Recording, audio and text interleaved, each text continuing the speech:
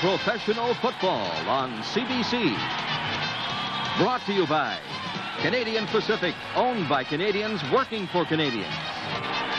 KTEL International, specialists in household and leisure time products.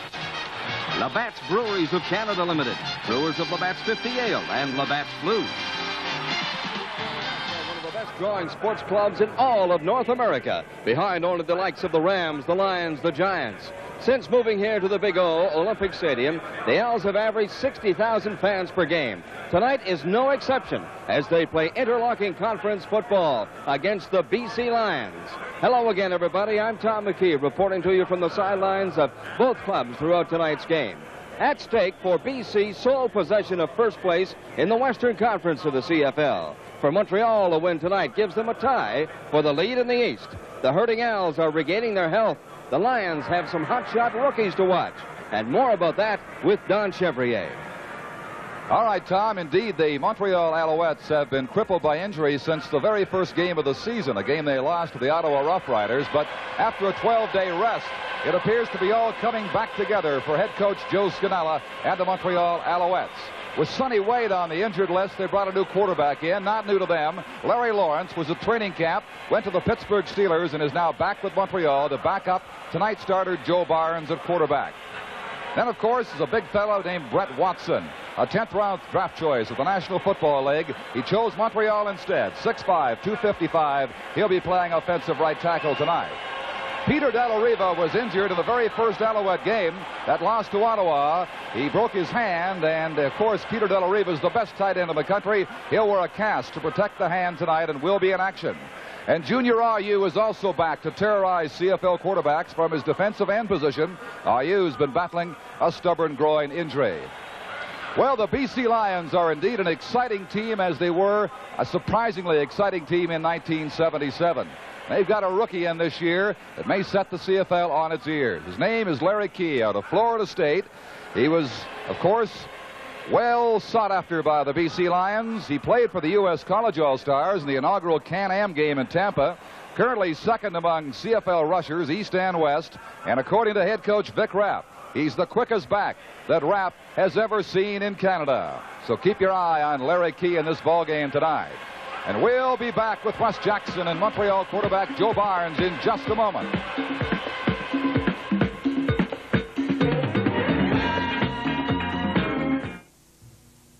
Billy Joel is one of the hot ones. I love you just the way you are. The Hot Ones, a sizzling new double album featuring #1 from Andy Gibb. I just want to be your everything. April Wine. No one ever wore before. Rock and roll is a vicious game. Red Hot ARS. Imagine every love. Fiery Eruption. It's in the rain. Lou Rawls, Toulouse, Casey and the Sunshine Band, Tease, Gene Cotton, B.J. Thomas, and Player. Baby, come back.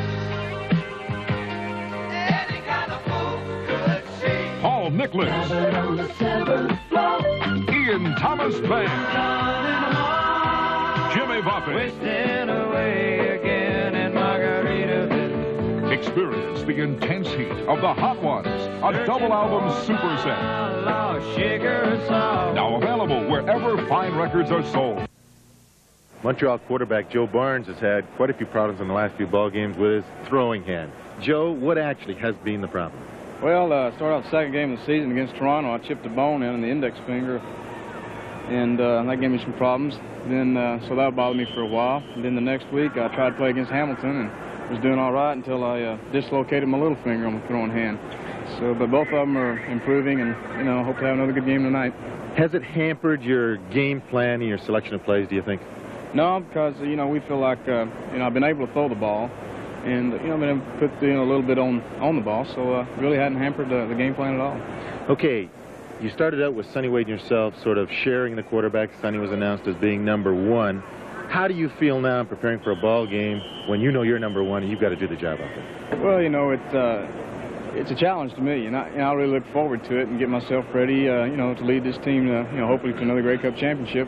Last year, I was off to a great start and then got hurt and, missed the Grey Cup, so I'm ready to start where I left off last year. Well, Joe, thank you very much, and good luck tonight against the BC Lions. I know it's kind of tough to play these teams once because you don't really get a lot of time to prepare. The BC Lions, head coach Vic Rapp has said that Jerry Taggy's having a much better year this year. He feels he's reading the defenses much better than he did last year, and because of this, he has thrown 8 touchdown passes in the first 5 ball games that BC has played.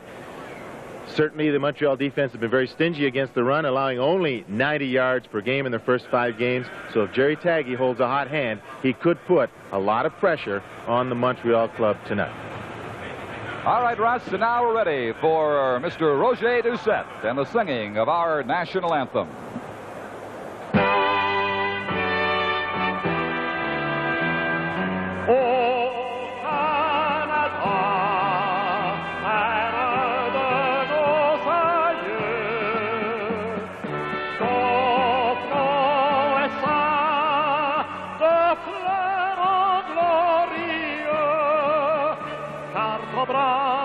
Porté le pays, il s'est porté la croix.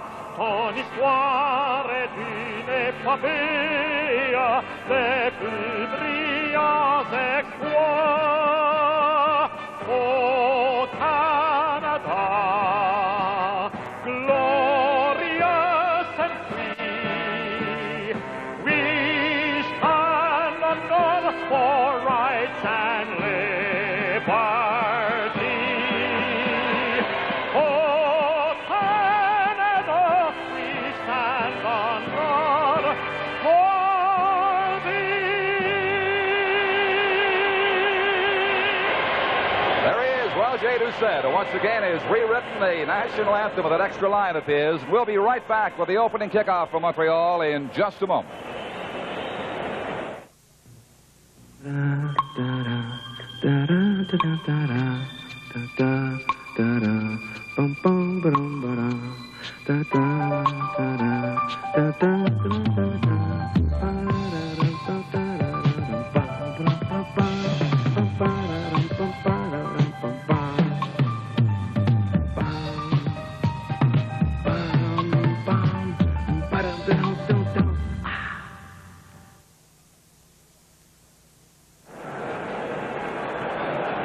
A beautiful night in Montreal. A crowd of 60,000 plus ready for the Alouettes and the BC Lions. Leon Bryde and Larry Key, their cousins, standing back on the goal line to await Don Sweet's kickoff. The referee is Blair Shallow, and it's underway, east versus west. The Lions and the Alouettes. Leon Bryde mishandles the football. A flag is down. Bright charging out across the 30-yard line to about the 32, where Dickie Harris brought him down after a 27-yard kickoff return. The penalty marker is down near the 15-yard line. Ross Perrier, Jim King, Bill Jones, and Bob Sugden are the other officials working with Blair Shallow, the referee. Blocking below the waist against BC, number 31. First down. Blocking below the waist against the British Columbia Lions. As you heard the referee tell you, that's against Larry Hope. So they'll bring it back. That rule, of course, for punt returns and kickoffs is above the waist blocking only. The intent of it, naturally, is to try to reduce the chance of injury. It's awfully hard, Russ, for a player to remember which play he's executing at the time. What kind of block to throw. Well, now they've got them both the same, Don, that you have to block above the waist on the punt return and the kickoff return. It helps somewhat. Leon Bryde is far right. The quarterback, Jerry Taggy, for the British Columbia Lions from their own 8-yard line. He fires left and is picked off on the sidelines. Burrow's got a Montreal touchdown on the first play of the ball game.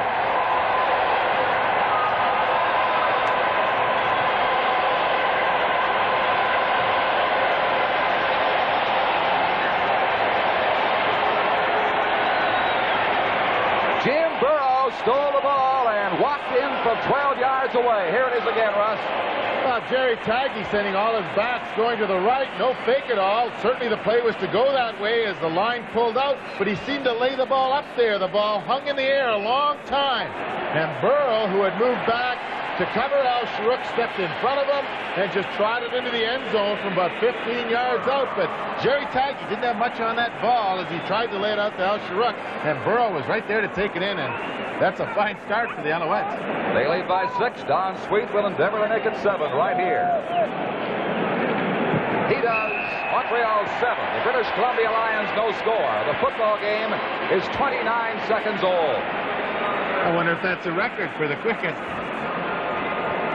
touchdown. But again, Taggy going out here to throw that ball. Number 68, John Blaine, the right guard, had pulled out in front of him. And as we mentioned in the first rerun of this, the ball seemed to hang up in the air. And Al Sharuk, moving away from the ball, not coming back towards it, allowed Burrow to step in front of him and take it away and go into the end zone.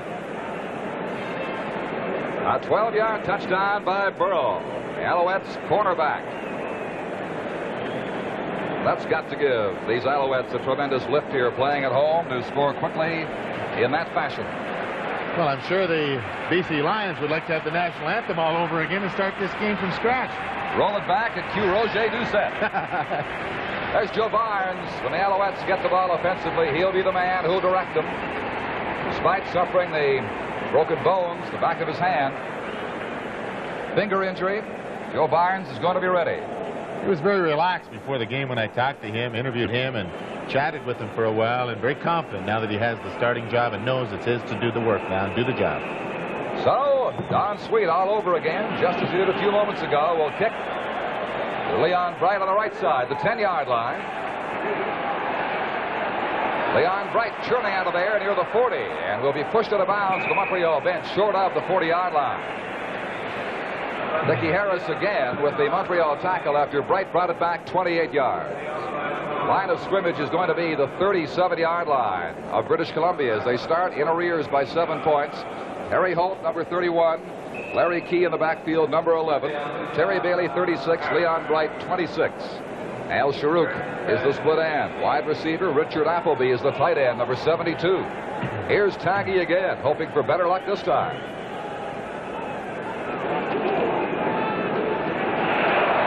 Key is rolled back for maybe a yard, no more than that, by Clifton Alapa, number 70, a defensive end for Montreal. Larry Keyruss had one big game to start the season. Since then has been contained better by CFL defenses and is number 2 in overall rushing in the country. But he does carry a 4.8 average into this ball game, Don, which is pretty good for a rookie, or anybody. Second down and 9.5.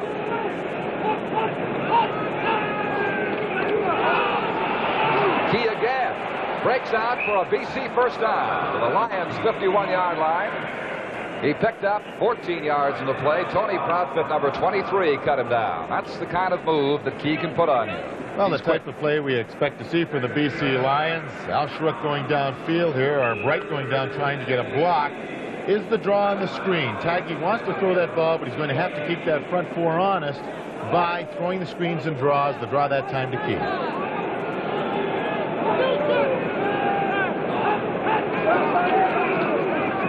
Key again. Nowhere to go. He'll lose a couple back at the 49-yard line. Carl Cornell coming through there, along with Glenn Weir and Gordon Judges, the 2 defensive tackles. It is going to be second down, and we'll make it 12 for the British Columbia Lions from the 49-yard line. The Montreal defense, led by people like Chuck Zapek right here, Judges, Alapa, Weir, and now Ayu back in the lineup, has been very stingy against the rush this year. One of the best performances, if not the best, of any defensive team against the running game in the CFL. So perhaps, as Russ says, the Lions may have to go to the air despite their disastrous start in that area at the outset of the ballgame.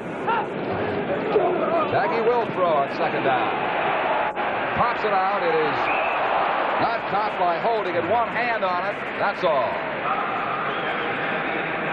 There's a flag down, Don, and we may have a penalty here, although the BC Lions punting team seems to be coming in. Now they're heading off the field. Again, on that particular play, Taggy didn't seem to throw that ball with authority. He seemed to lay it up again. Threw it out there, Russ. It looked like he was throwing a balloon. The holding is against the Montreal. Second down is repeated. Holding against the defensive team, Montreal. So the Lions naturally take that, get second down over. Now 2 to go. He might pick it up here somewhere. Well, on the left side here, as we're going downfield, a good move there by Alapa coming in. And whether the holding was downfield, Don, it didn't seem to be at the line of scrimmage. Maybe one of the receivers downfield was being held. It was over on the sideline where the marker was dropped. So somebody was held up. It gives the Lions a new life. 2nd and 2.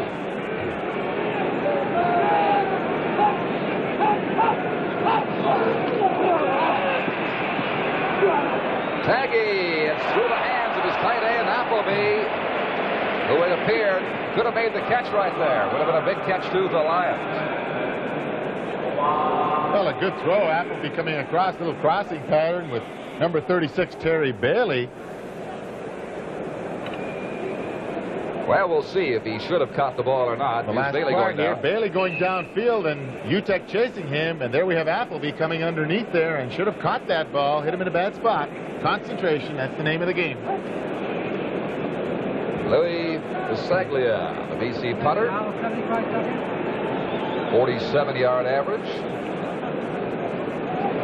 Now Wilson will snap the ball back to him. It's low. It is blocked. Gabriel Gregoire blocks the kick. It is pounced on by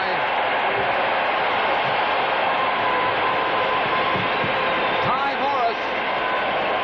That was Friesen coming through, got a piece of the ball, and again the Montreal defense has come through with a big play. They'll go from the 37-yard line when play resumes in just a moment as the Owls lead the Lions 7-0. This is the famous Art Center College, where we teach many of the world's great car designers. And this is the new Chevrolet Malibu. For years I've been telling my students, make their cars smaller on the outside, bigger inside, more efficient. Looks like somebody was listening. Back here, more leg and headroom than last year, and plenty of comfort up front. And yet it takes less space on the road. The new family-size Malibu. Beautiful. La la, la la, la la, la la, la la, la la. La la la la la la la la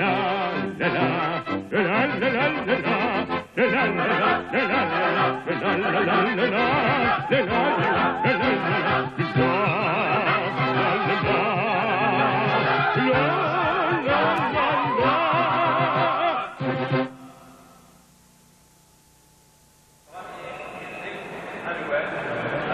You people at home can be the punter from the end zone, standing behind Bisaglia. The snap was a little low, but number 47, Jerry Friesen, was just allowed to come right up the middle, got the ball and the kicker, and now Joe Barnes in there for the first time. Throwing complete. John O'Leary at the BC 10-yard line. There's Friesen, who blocked the kick to set the Alouette offense into motion again. Well, Joe Barnes going right to work here now, saying the defense has done their share so far tonight. First play, does a good job of getting back and good protection. No pressure on him. Plenty of time to look for O'Leary, number 30, down on the sideline, and he stepped out of bounds on the 10. He beat Doug Carlson, number 28. So they have the ball at the 11-yard line for a Montreal first down. They can get a first down without scoring a touchdown.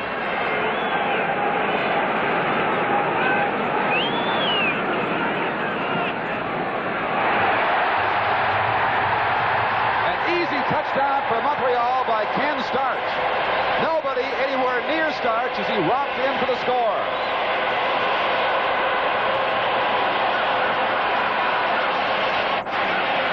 Just a great caller in man-to-man defense. Joe Barnes goes back. Grady Cavness has Starch, but Cavness will get blocked by O'Leary. We don't see it there. He is over there being blocked. Right there you see him on the ground. And that allowed Starch to be all alone because Cavness had that first man out of the backfield, Starch on this occasion, and he just couldn't stay with him. So here's Don Sweet again with a Montreal point-after touchdown attempt.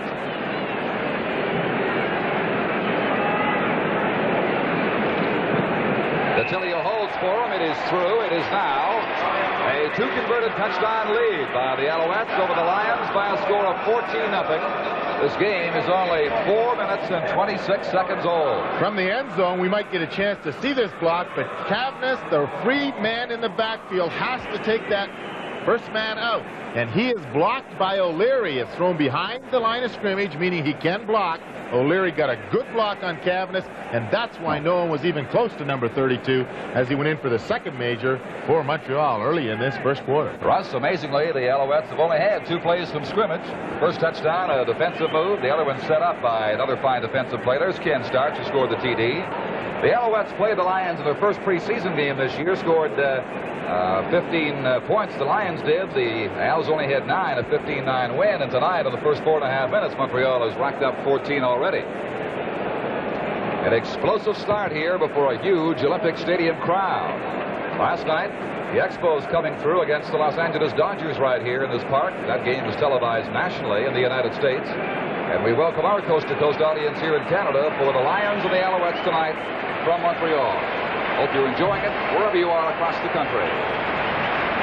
Well, somebody was saying that the 12-day layoff might hurt the Alouettes.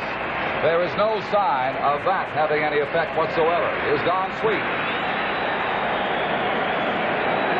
This is Leon Bright. And he's rolled back at the 26-yard line by Ian Mofford as Jerry Friesen came in to support Mofford. There's no question the Lions have run into a real buzzsaw in the person of the Montreal Alouettes tonight. The Alouettes as high as a kite for this ball game.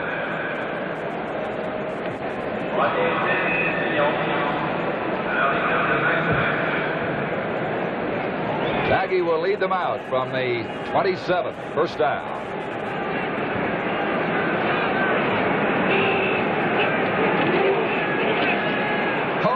Got tripped up under a full head of steam and comes down on the 35-yard line. That'll be an 8-yard gain. Junior RU back in action for the Alouettes, having missed 3 games, cut him down. There is Junior, who has shaved his mustache, and now people have trouble telling RU and Clifton Alapa apart. Unless they wear their sweaters. Or unless Junior does his fire dance act in the locker room. You know, only one man on this team can do that.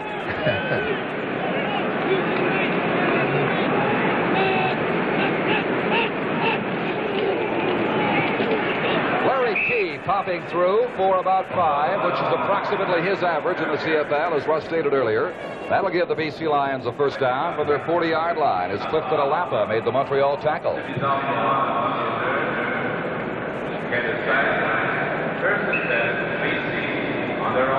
You have to look back at the big plays, and Appleby dropping that ball that was thrown well to prevent the BC Lions from maintaining possession, and the block kick. Tumbling forward for about 3 at the 43-yard line was tripped up by Glenn Weir, defensive tackle number 64. Well, the BC Lions have hopes of a new stadium to play in the near future. There's a story on Harry Holt into his second game of the Lions. A plan has been unveiled on the West Coast for a stadium and complex costing $163 million, and at halftime or later in the game, we'll have more on that. Jimmy Young has gone in to replace Appleby. You recall Appleby dropped that pass a few plays ago. So Young is in the lineup now at tight end. Misfire on the line. 2 flags are down. Here's the pass to Jimmy Young. It is knocked away. Almost picked up on the rebound by Randy Rhino. Tony Proudfoot was there to knock it down against Jimmy Young. Don, I'm starting to wonder about Jerry Taggy's arm. He seems to be laying that ball up a little bit. Even that one he didn't get out there. The one that was intercepted and one that wasn't complete on the sideline. Against Montreal. Second down repeated. Hear the offside call, but Taggy has not been throwing that ball with authority out there. Whether it's the rush, whether he's not getting set up, I don't know. But maybe Tom can keep an eye on that. Well, he doesn't have very much time to get the ball away. He's got to hurry it. Even that one that was down through the middle that was dropped by Appleby, he was looking around. He looked as if he was a little bit rattled on the play. So maybe that interception right off the bat has left him with some mental scars right now. They don't have to shake out. Let's see what they do right here on second down and about 2.5. 2 tight ends for the Lions, short yardage offense. They're going to go with Larry Key, and Key will provide them with a first down as he got across the 50-yard line. Good advance of 3.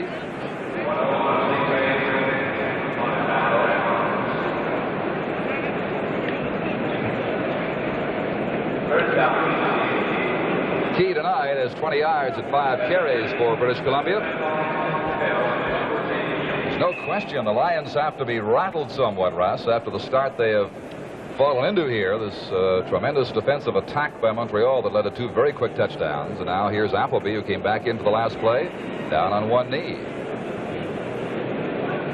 Well, they've got Jimmy Young, the jack of all trades, who can come in and play all these positions. In fact, they're so thin at linebacker, they say all this week Jimmy Young has even been practicing at the linebacker spot, and if one of the linebackers did get hurt, we could see him there. He was there in workouts in Vancouver this week. A very versatile football player. Joey Taggy has yet to complete a pass. He's had the one picked off by Jim Burrow for Montreal's first touchdown.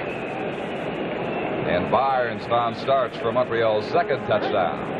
Right now, the Lions from the 51-yard line, trailing 14-0, have a first down.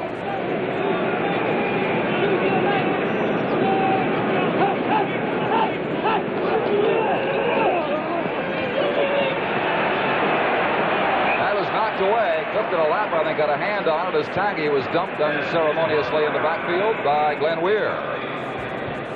We'll find out from referee Blair Shallow about this infraction.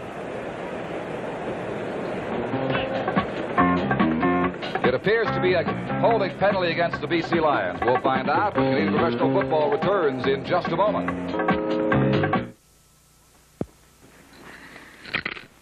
Every time you mix a drink, you've got an 80% chance of doing a good job. See this? 4/5 of your drink is mixer. And no matter what you're mixing it with, that 4/5 is going to make or break the taste of your drink. That's why you should be using Canada Dry mixers for every drink you make. Because it's no secret Canada Dry makes better mixers. So don't take chances with taste. You can't lose when you use Canada Dry mixers. Anytime, all the time.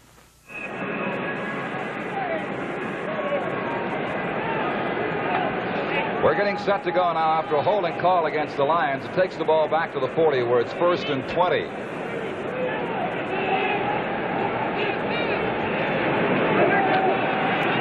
Leon Bright has about 7 yards before he was rolled back by Chuck Zapek, left corner linebacker for Montreal. So it's going to be 2nd down and 13 for British Columbia.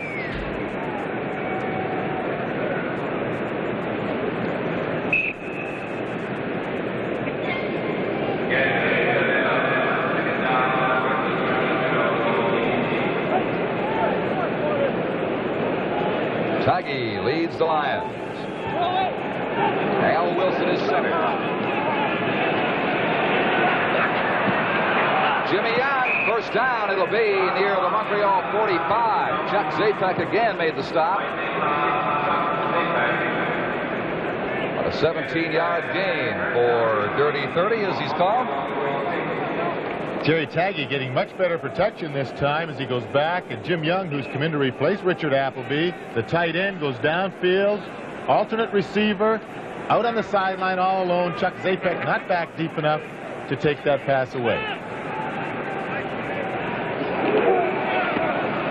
Larry Key getting battered around. Zapek's in the middle of that play, and some punches come out from Zapek, who was on the ground, directed up toward Key. Proudfoot was there along with Chuck Zapek to defend. Out there separated. Nothing comes of it. Well, from ground level, with Key going in off tackle here, he gets hit by Proudfoot, and Zapek then gets him down there, and they're treating him rather roughly down there. Cornell came in, he felt, I believe, a little late. Well, he's giving us a preview of the Alley Spinks fight with Rudy Florio. And we'll preview baseball tomorrow night. The Dodgers and the Expos right here on the National Network. We'll be in Detroit for the Blue Jays and the Tigers with Tom McKee and Tony Kubek tomorrow night. So watch for it for the game in your area. Flag's been thrown. Taggy fires the pass to Jimmy Young. He's wide open into the end zone. He goes. It'll be a touchdown depending on the infraction. Don, I think Junior Ayu jumped offside. He hasn't played for a while. He's been out with the injuries, and he seemed to be a little anxious. It is good. It is good, a 44-yard touchdown. Montreal, IU was offside. Here it is again, the scoring play for the Lions. Well, from the end zone, this is the one they tried to hit Young on earlier in the game down the middle, and it was knocked down. This time went right through the hands of the defender here.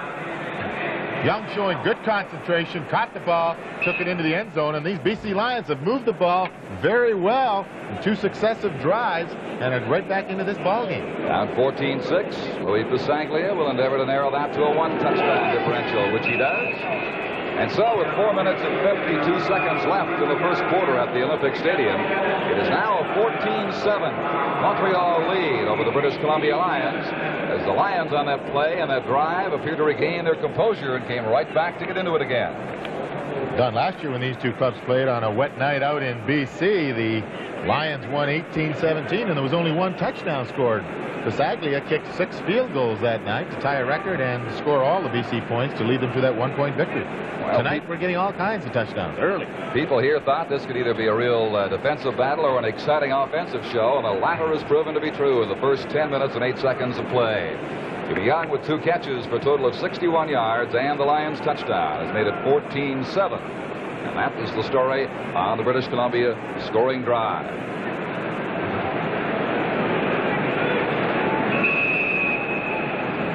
Bisaglia's kickoff. The first one the Alouettes have accepted tonight.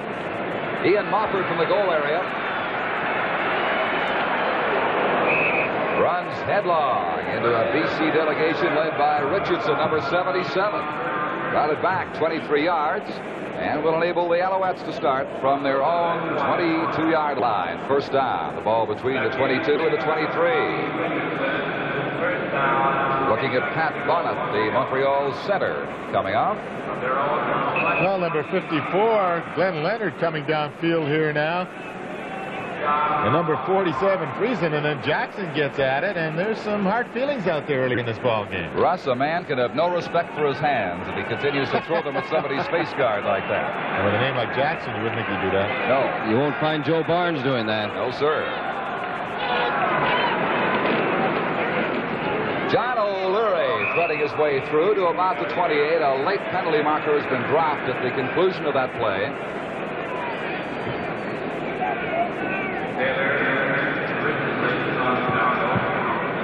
It appears to be against the Owls. Unnecessary roughness is against BC, number 32, For at the first BC. down, Montreal.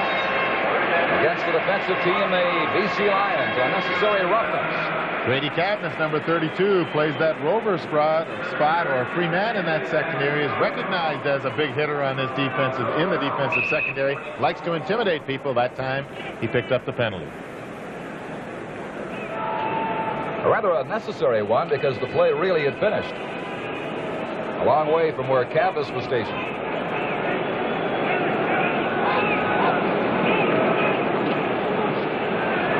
Barnes under pressure, gets it away to Bob Gaddis.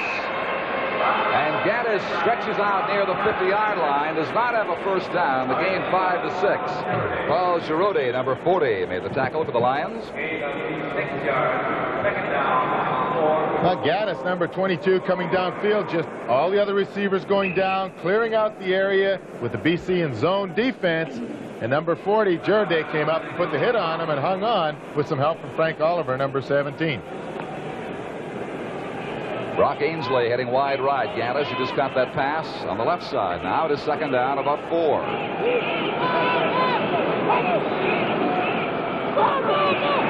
The receiver wasn't there. It might have been Gaddis who hadn't turned around, or this man, O'Leary, who hadn't reached the area yet, but it's incomplete.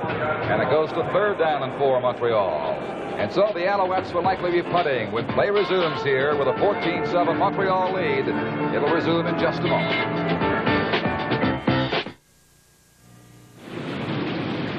The challenge of the unknown. Some men go out of their way to find it. But one thing they won't take a chance on is the way they look. So they use Brill Cream. Brill Cream conditions hair, keeps it looking healthy, natural. Keeps you confident you're looking your best. Brill Cream, for men who'll take a chance on just about anything but the way they look.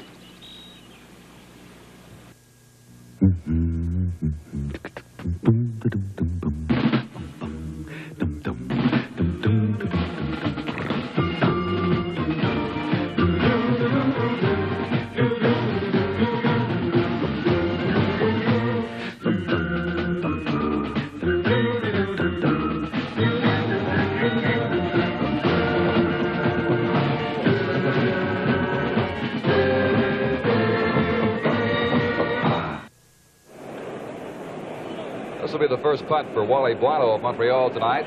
Punting to Ken Hinton and Leon Bright, stationed between the 5 and the 10-yard line of the Lions. Buono edging the 45-yard mark in a seasonal punting average for the Alouettes.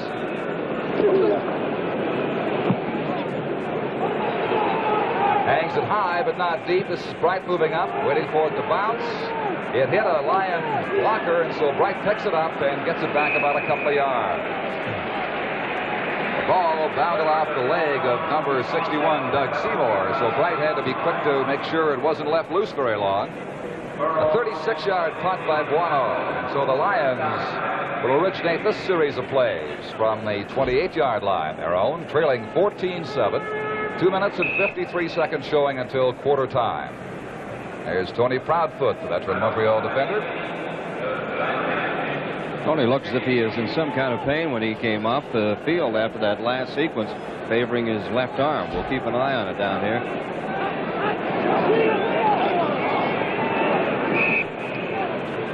On the counter, that is Terry Bailey, number 36, getting up to around the 33-yard line. He's more than halfway to a first down. He's got about 6 there. Junior Ayu made the stop. Another look at Proudfoot. They're working on him on the sidelines. Some sort of a splinter, shield, or cast on that left arm. You know, it's amazing how well the Alouettes have done considering the string of injuries. They won 3 games out of 5 and now have many of their top personnel back from the injured list. Larry Key. He is quick. Look out. Dickie Harris, one man in his way. And he hauls him down inside the 5-yard line. The speed of the Alouette defender and the speed of the Lion ball carrier. And it's a 65-yard gain as Key is either exhausted or injured over there on the far sidelines. The Lions trainers out to have a look at him. Down a real dangerous type of pass with Taggy throwing that ball laterally to Key. If he drops the ball, it's free for anybody to pick up. I think he's probably just winded down there, but he's showing us what he showed the fans out west in his first ball game, that he's going to be an exciting addition to this league and certainly is going to add a lot to this offense of the BC Lions to go along with the passing of Jerry Taggy. But here we'll have the ball thrown back, and if he drops this, it's free. And they hung up Weir and Ayu inside, broke inside here, and beat number 21, Randy Rhino, who had a bad pursuit angle. And here it became the foot race, and Harris played this very well about now. Tried to give a little shift here, tried to slow him down, but Harris played it very well, and he has exceptional speed himself to grab him inside the 5-yard line. Well, they ruled he stepped out just prior to that. He's got him back at the 8-yard line now, and that's where the Lions will start first and goal to go. Al Sharuk made the catch at the 4, and then I think they'll give him the 4-yard line. He went back around the 5 in the grasp of Ty Morris. So it's going to be second down at 4, BC. Well, from the ground level, a little rollout here. Al Sharuk, who's got 24 passes this year, the leading receiver for the BC Lions, catches his 25th here to match his number. Didn't gain too much. Tried to break him underneath, sending everybody deep, but Montreal did a good job of covering. Tough to hear those audibles down there with this crowd yelling. A flag has been thrown. The play has been stopped. It is a delay of game call against the BC Lions. They took too long to put the ball in the play. Well, we'll give the crowd that one because they started yelling, and Taggy wanted to call an audible down there, tried to wait it out. The crowd didn't let up, and in this stadium, everything comes right down to the field level. It just reverberates right down at you. You wind up going home and that crowd still ringing in your ears for half a day after you've left the stadium. Sangley a half out in the field. He doesn't know where to go. Trying to find out which down it is. Here down. Well, Dickie Harris takes a pretty good shot here at Al Sharuk. Hello. The down is being repeated. But, of course, the penalty takes it back now to the 9-yard line. Sangley is in as a receiver. Good into the corner. Intended for Al Sharuk. Double coverage on him. Zapek and Ty Morris were there.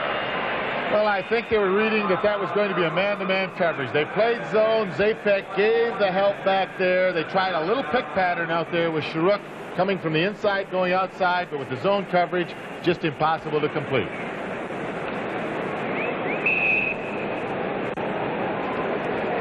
Third down from the 9-yard line, and now Pasaglia is in for real as the field goal man for the Lions with 37 seconds to go in the first quarter. The attempt will come from the 16-yard line, and Pasaglia's got it. And that will reduce the Alouette margin to 4 points as the Lions now make it 14-10.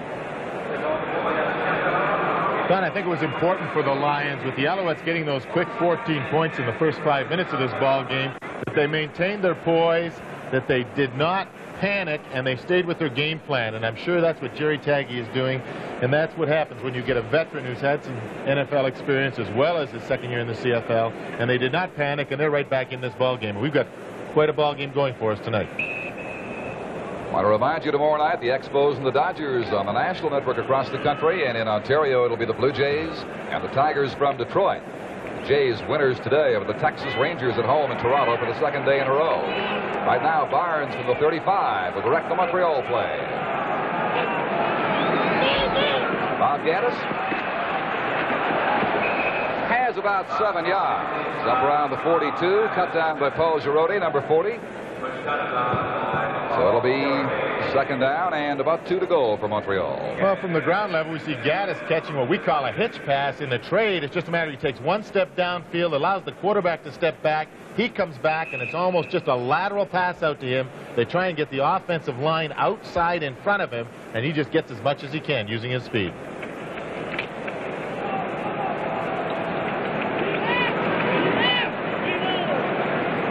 Full house in that Montreal backfield now as Ainsley heads right. Ball is given to John O'Leary, and he fights for and gets the Montreal first down.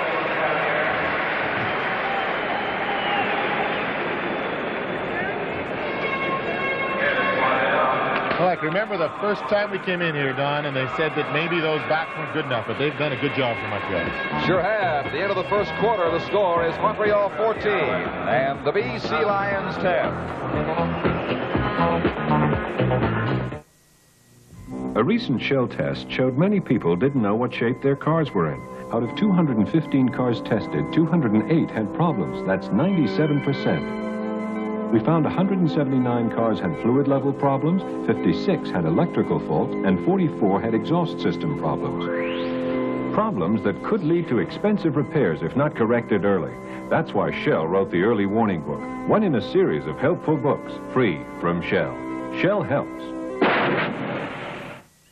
Hey, look at that. It's a chainsaw with its case. Uh-oh, somebody left it. Probably taking a coffee break. It's a McCulloch Mac 140. Wow. It's got automatic oiling. That's slick. This is the chain brake safety feature. Yeah. It stops the chain in less than 1/10 of a second. That's fast. And look at these teeth. They sharpen themselves with a press of a button. Mine don't. The McCulloch Mac 140. You can't buy another chainsaw with all these features at any price. That McCulloch's got just about everything. Yeah, but I bet it can't swim. Good point. McCulloch. In the yellow pages, under saws. Labatt's Party Case, with Canada's favorite ale and lager.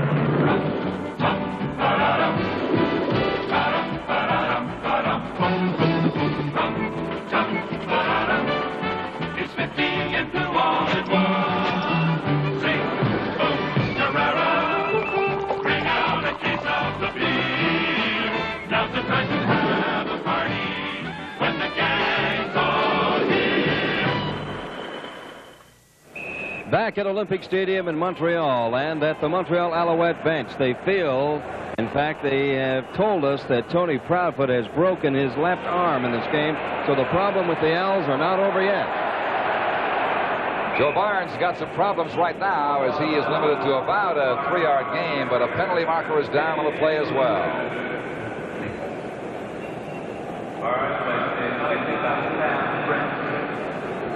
Here's Blair Shallow. Holding is against Montreal, number 61. It'll be first down repeated.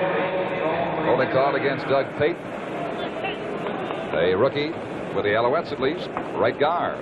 So that'll take it back to The area of the 36-yard line where it'll be down repeated. First down and now 20. And here's how the teams fared in the first quarter. That Lion offense really came on, 174-59. But Montreal's big damage, of course, was done defensively with a block punt and a pass interception that scored one and led to another touchdown. 14-10 right now for the Alouettes in the second quarter. Barnes the draw play to John O'Leary, and it's covered well by the Lion defenders. He reaches about the 43-yard line where Sam Britz, the former Edmonton Eskimo and Hamilton Tiger Cat linebacker, made the stop. He plays the middle for the Lions. You saw Larry Key shaken up with that long run of his, and so they're taping up the left leg to get him back into action later. Might have popped the hamstring muscle there, where they're taping it up in the thigh area. He was going full tilt. He had to stop to get around Dickie Harris. Might have pulled something there. Second down and 13. That is a first down reception by Bob Gaddis at the Lion 52-yard line.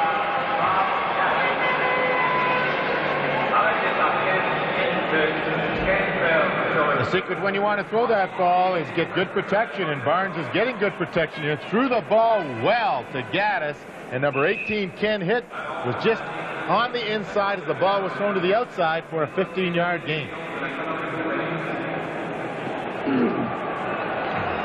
First down for the Lion 52. Montreal leads. 2 minutes gone in quarter two by a score of 14-10.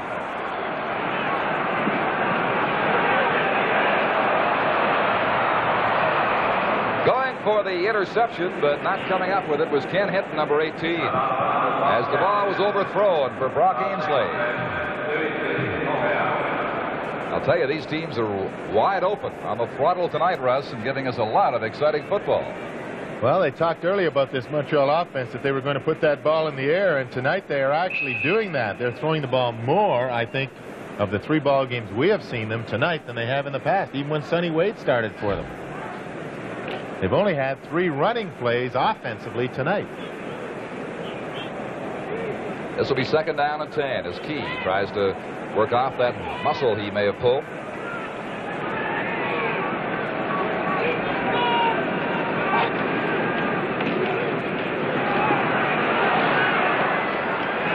Oh, great catch.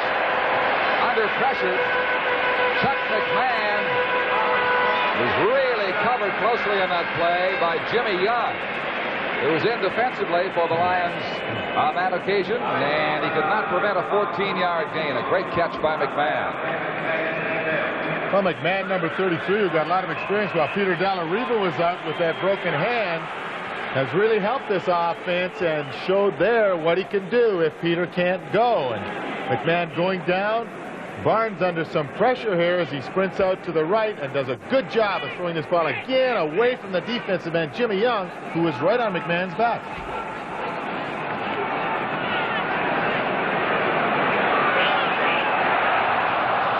The tight end, Dalla-Riva, stumbled, or he might have been able to catch up with that pass from Barnes, but it goes to second down.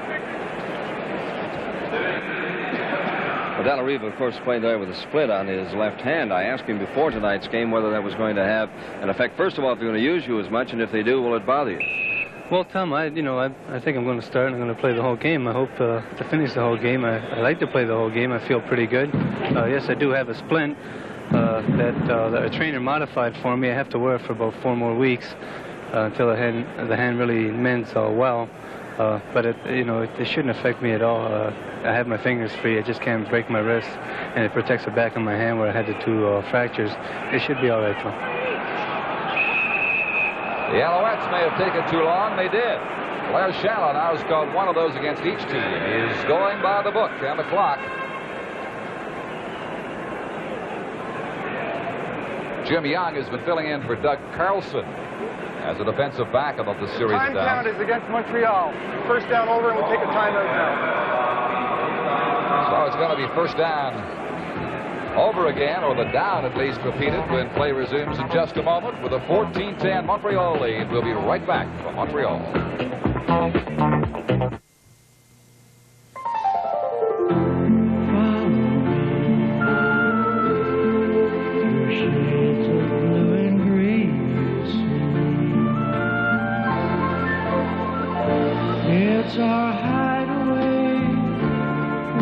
time slips away, it's a passage to follow, a journey through time.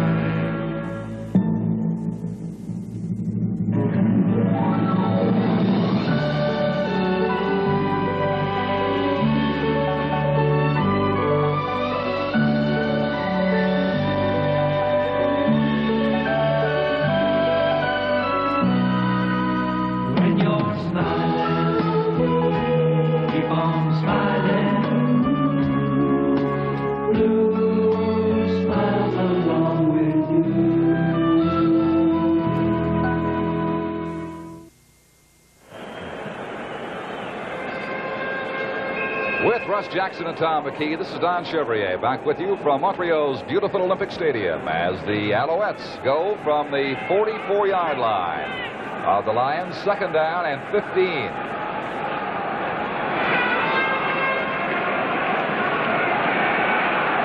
Can't stop. Runs out of playing field and reaches the 29-yard line where he's 5 shy of the first down. Was stopped by Joe Forqueen and Glenn Jackson.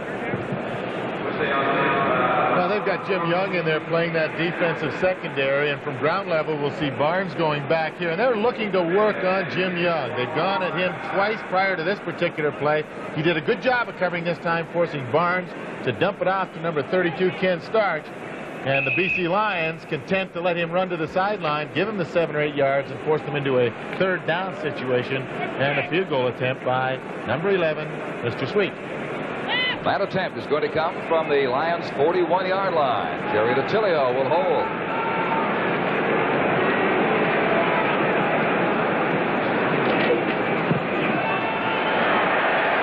Sweet's got it.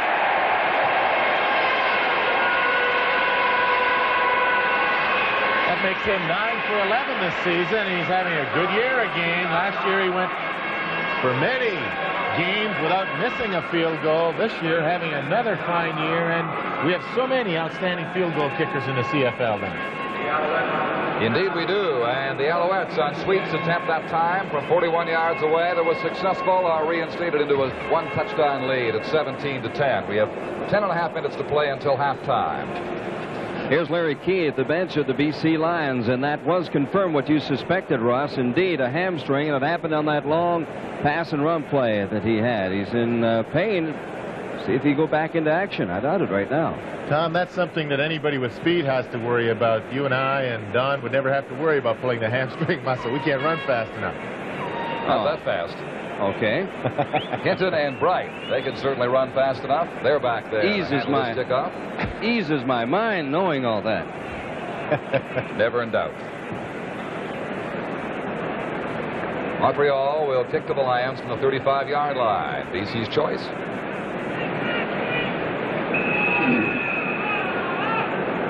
Again, Don Sweet.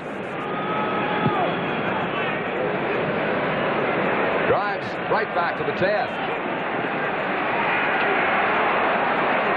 First into his own blocker, past him, and then taken down around the 36-yard line by Jerry DiTilio of Montreal. A 27-yard run back. Oh, in isolation, we see Jerry DiTilio, the guy who did a great job of quarterbacking these Alouettes when both quarterbacks were hurt. He just keeps after the ball carrier, finally brings him down. He doesn't lose sight, stays on his feet, slows his pace down coming downfield as he gets closer to that ball carrier. An excellent special team man, Jerry DiTilio. Right going left, and Al Sharuk wide right for the BC Lions on first down from the Lions 36. Colt going nowhere.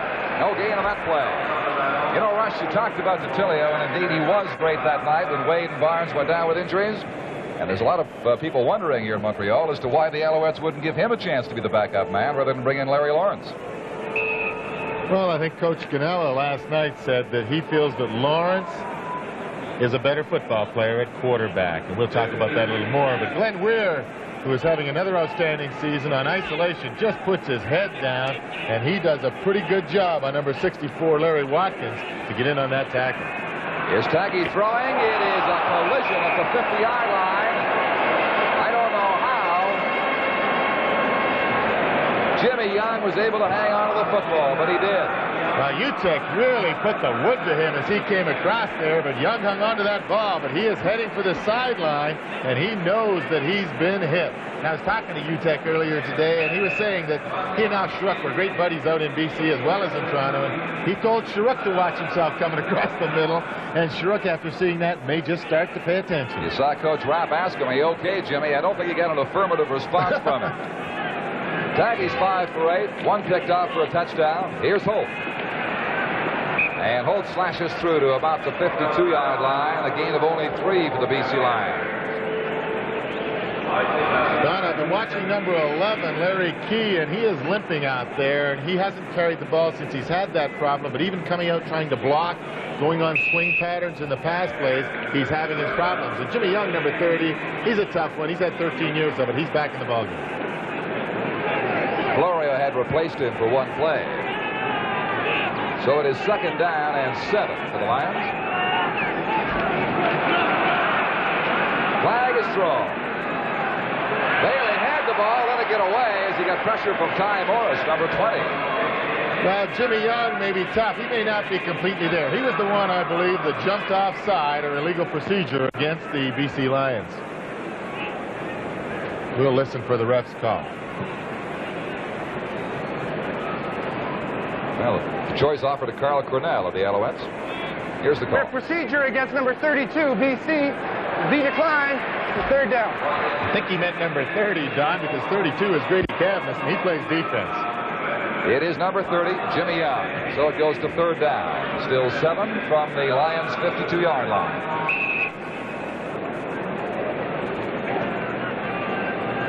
Louis Pasaglia in a punting situation. There he is.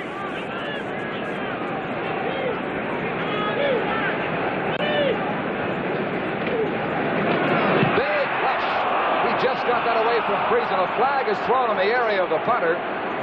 Randy Rhino makes the return up to about the 27-yard line, but contact was made by Friesen, who almost blocked the ball, coming in on Louis Pasaglia. Here it is. Well, from ground legal, Friesen comes in here. Pasaglia doesn't take that much time to kick that ball, but he didn't make contact this time with the ball. He did with the kicker, and we have a contact in the kicker, so we will have a 1st down for the BC Lions. That is automatic. At the line of scrimmage, the 52-yard line. So the Lions get new life. Don, they're going to have to take a serious look at that protection for Pasaglia in those punts because Friesen has blocked one, and he could have had a second one there. Well, Pasaglia reflects on the situation. The Lions get set to go. We'll have their series of plays when play resumes in just a moment. Hello, we'll get back to that action in the field in just a moment. We have a lot of action and highlights of last week's games in the CFL coming up on the halftime show. And, of course, Russ and Don will be along to take a look at some of the more interesting plays of the first 2 quarters of this game. Coming up on the halftime show. Another jarring tackle out there. There was Wally Buono and Terry Bailey, but again, Bailey hung onto the ball and should give the Lions a 1st down. There's a penalty marker down, however. Well, Bailey coming off the line here now. Zapex giving him a rough time there, and he might have been called, I don't know, for holding, but he does fight his way.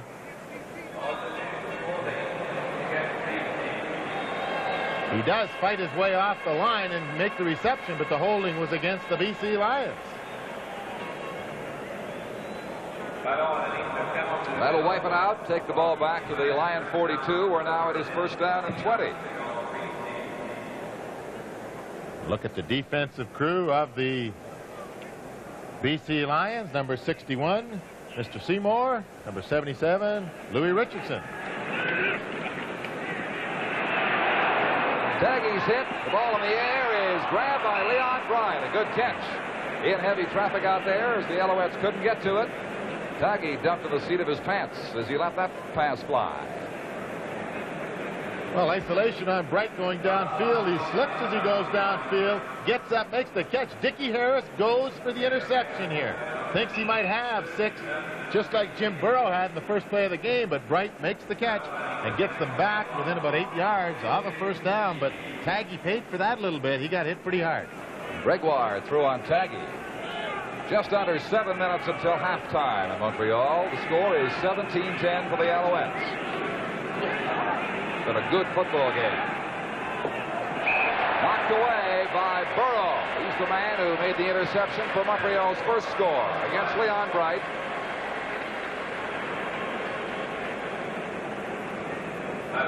Another game is getting underway later tonight in the CFL. That will be in Calgary, where the Saskatchewan Roughriders will be in action. This game is not seen in the province of Saskatchewan, as they'll be seeing coverage, especially for them. But our Western crew from Calgary, and tomorrow night it's Ottawa and Hamilton, Winnipeg playing against the Eskimos in Edmonton. The last game, by the way, at Clark Stadium in Edmonton, as they'll move to the Commonwealth Stadium permanently next week. Basaglia punting on third down. This is to Rhino. The Lions in very quickly, but Rhino breaks out. Sam Britt slowed him down. We have two different penalty markers and two situations now.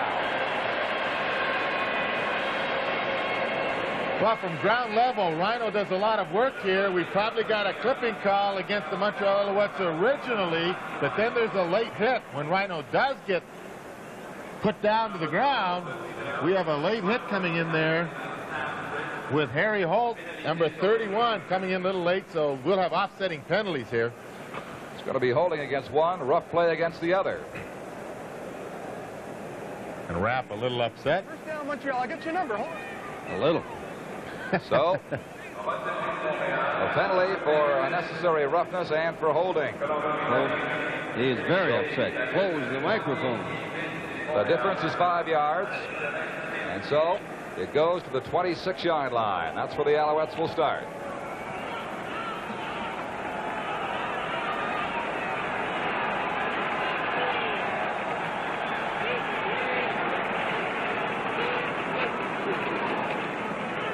John O'Leary.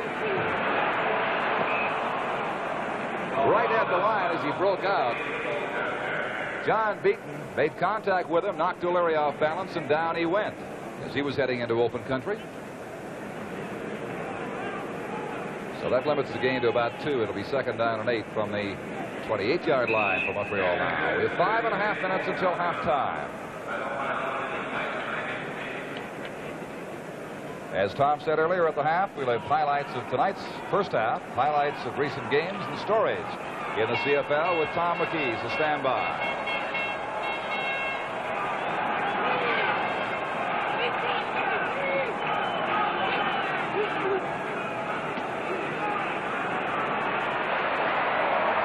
Barnes is hauled down by Doug Seymour, the left defensive tackle, who pursued him after obviously Joe couldn't find the man he was looking for. Took off, and Seymour nailed him. Well, Doug Seymour really impressed me there with the acceleration and speed as he ran Joe Barnes down. Joe, number 7, no slouch, and Seymour just accelerated to him to pull him down for the big loss. He's one of the discoveries of 1977 by the BC Lions in his second year now. He's only 6'3", 235 pounds, from Missouri. He showed him on that play.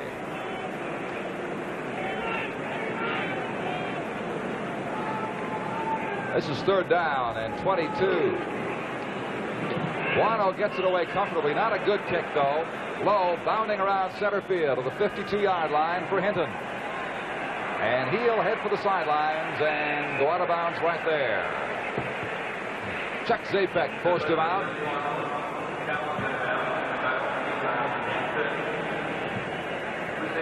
UTEC number 8, slow to get up, made a good play, forcing the ball carrier to go wide, allowing Zapek to put a pretty good hit on it. Limited the return to 1 yard after a 42-yard punt. UTEC very slowly making his way back across. Former BC Lion property, and of course the Toronto Argonaut, Larry UTEC. And John Beaton, who he was traded for, is the backup defensive back with these BC Lions.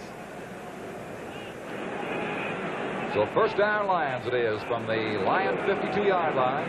Here's Holt. Puts his head down and cracks across center field, down near the 50-yard line. Rolled past Ty Morris on that play, who slowed him down. It's going to be a gain of about 8. Now, Jimmy Young, number 30, playing that tight end spot, just goes head-on with Chuck Zapek, who's having a great year, and he just holds Zapek's attention long enough to say, hey, you're not going to make the tackle. But we've got Holt running on that tailback spot and Florio running on the fullback spot, and Key is not in the ball game right now. Ever since that long gain he made, he's been sidelined. That is Holt shopping for a first down. And getting close to it in the area of the 48-yard line. Jerry Taggy almost didn't get the ball to him. He's having a little conversation with him now, I'm sure, saying what happened on that play. There was a little misfire. We almost fumbled. It's going to be a close measurement coming up here, I would think. I'd like to remind you that coming up this Sunday, CBC Sports will bring you coverage of Canada's richest harness race, the Prix d'État, from Blue Bonnets Raceway here in Montreal. So watch for this coming Sunday afternoon right here on CBC television. The Lions did not quite make it. They will measure again out on the hash marks to make that official. But they are that much short of a first down with third down coming up. They trail 14-10. We have 3 minutes and 36 seconds left in this the second quarter.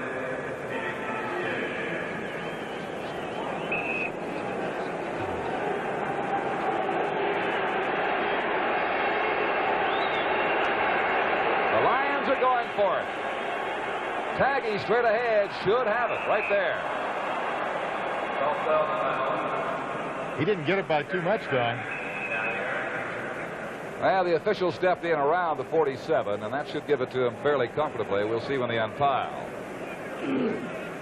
Don't forget highlights of the last game the Lions played when they beat Saskatchewan. It wound up costing Jim Eddy his job. There's the measurement and the clear football ahead. They have the first down, but not by that much. Well, the middle of that Montreal line certainly gets good penetration. You can see Glenn Weir was just ahead of everybody else, and Weir and Judges just go straight to the ground like groundhogs and try and create the new line of scrimmage, allowing the linebackers to come in and make the hit. And he just makes about a half a yard on that. But Weir, with that little bit of movement there, shows what makes him a good defensive lineman. Those groundhogs see their shadow. Look out. Here's Taggy, complete. Jimmy Young back in offensively down to the 40-yard line. That'll be a pickup of about 7.5 yards for the Lions. Carl Cannell makes the containment on Jimmy Young. And the score here is 17-10. We have just 3 minutes to play now in quarter 2 of the Olympic Stadium. We'll be right back after this. Your tape recorder can only sound as good as your tape, and we think your recorder deserves Sony tape. Sony has a separate division exclusively devoted to magnetic products, and it stands to reason that the people who design precision tape heads, like Ferrite and Ferrite, should have the know-how to design precision tape, like Sony Ferrichrome. There's a Sony tape for every application, from dictating to stereo high fidelity. Pick up some at your Sony dealer. Your recorder deserves it.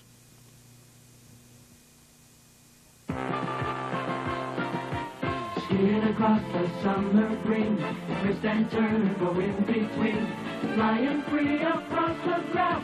You love the fun, you love it fast. You know what you could do. Come on and share a smile or two.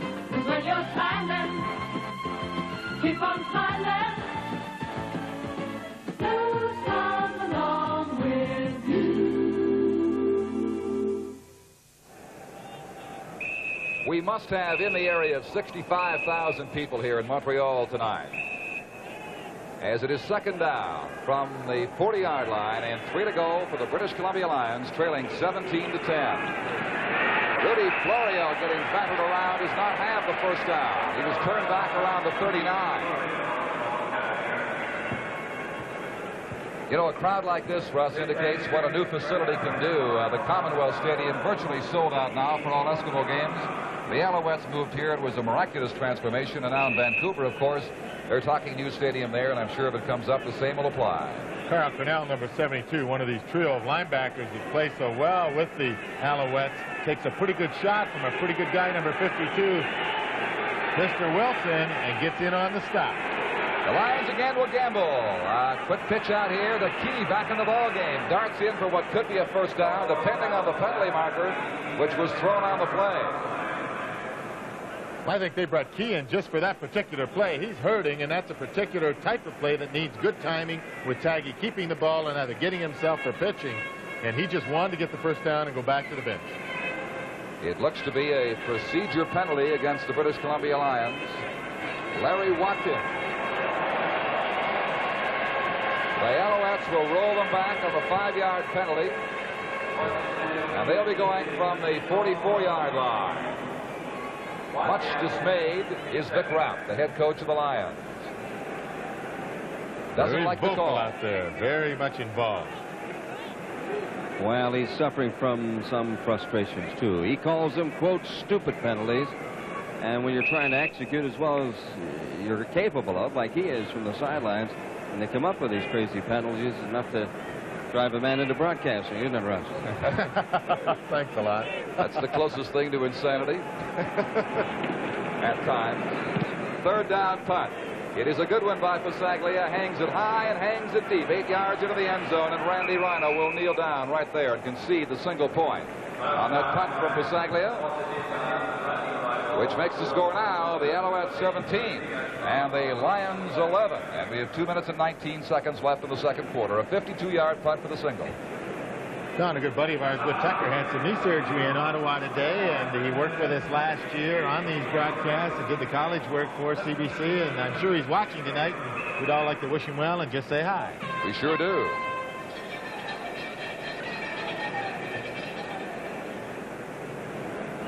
The Alouettes will start from the 35 rather than accept a kickoff. Well, of course, the single point, they go from there. They've got 2 men wide left. And a direct handoff to John O'Leary, slashing for a first down. Up to the 46-yard line, a gain of 11. A quick opening play. There's Al Wilson, the All-Canadian veteran center for the BC Lions. Looks to be in discomfort there at the bench. A good play by Barnes here. Hands off to O'Leary, keeps going back as though he's got the ball, with O'Leary going downfield, makes the defensive line believe that he still has it. And O'Leary, since being criticized a little bit by Coach Cannella, has just been outstanding, including the times when he was playing hurt. Here he is again.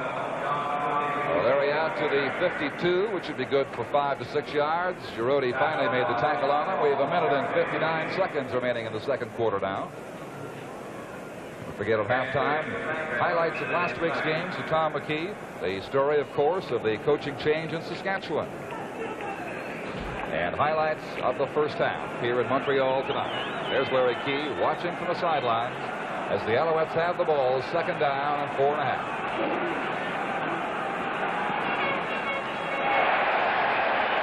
That is ruled a catch by Larry Smith, his first tonight at the 49-yard line of BC for an Alouette first down. And I've been impressed by Joe Barnes from the end zone. We'll see him here, but he's throwing the ball away from the defenders, and that prevents interceptions. This time, Larry Smith going downfield. He might have been able to get another 2 or 3 yards if he delivered the ball a little further downfield. But he brought him back, didn't throw it very pretty, but brought him back away from the defender, getting the first down and keeping the drive going.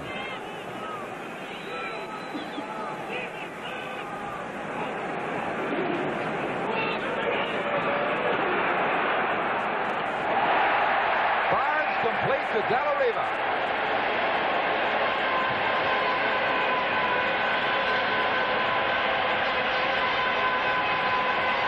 This is the best-looking Montreal drive tonight.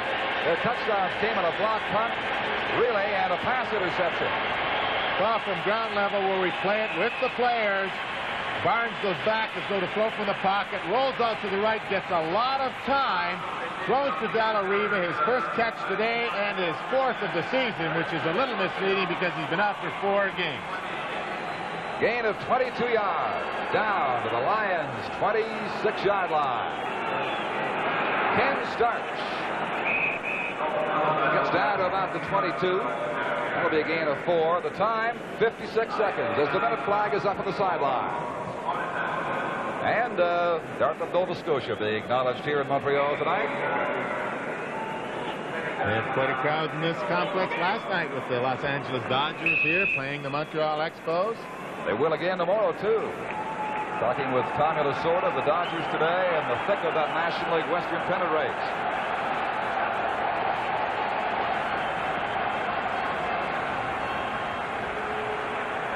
Oh, Dave to Barnes to throw, and he's got Della Riva for the touchdown.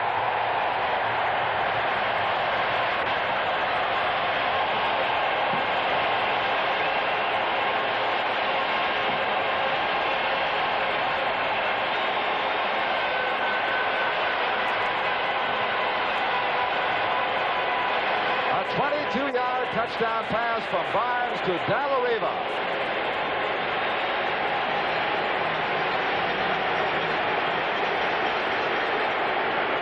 Well, again, Joe Barnes doing well what we talked about earlier in this broadcast, throwing the ball away from the defender. Peter Dallariva is downfield just about the goal line, but he throws it low, brings him back, and doesn't get the defender any opportunity to get involved in the play, allowing Peter Dallariva to get his first touchdown of the year. And Don Sweet has his third convert of the night, and the Alouettes up their lead at 24-11.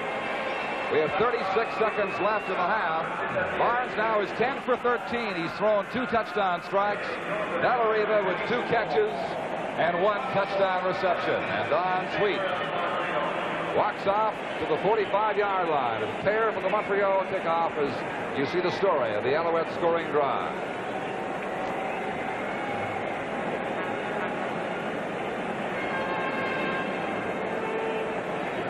It's been quite a first half. First, the Alouettes jumping into a 14-0 lead. The Lions looking very impressive on offense, coming back.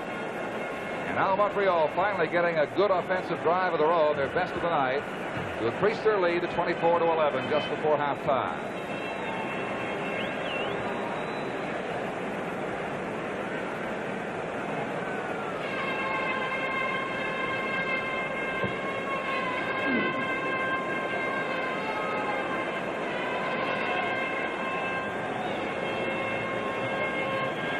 Vic Raff trying to find a way to solve these Montreal Alouettes. He wants to stay in that western lead. The spot he shares right now with the Edmonton Eskimos will be playing tomorrow night. The Alouettes looking to get back into a tie with the Ottawa Rough Riders here in the East for first place.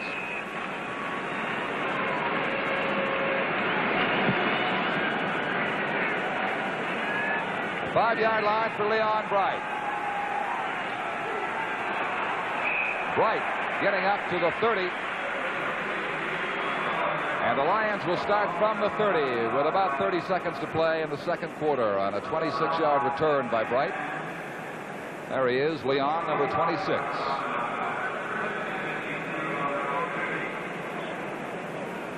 Jimmy Young, number 30 in the lineup now, as is Larry Key. As Rapp wants to strike quickly if he can before halftime.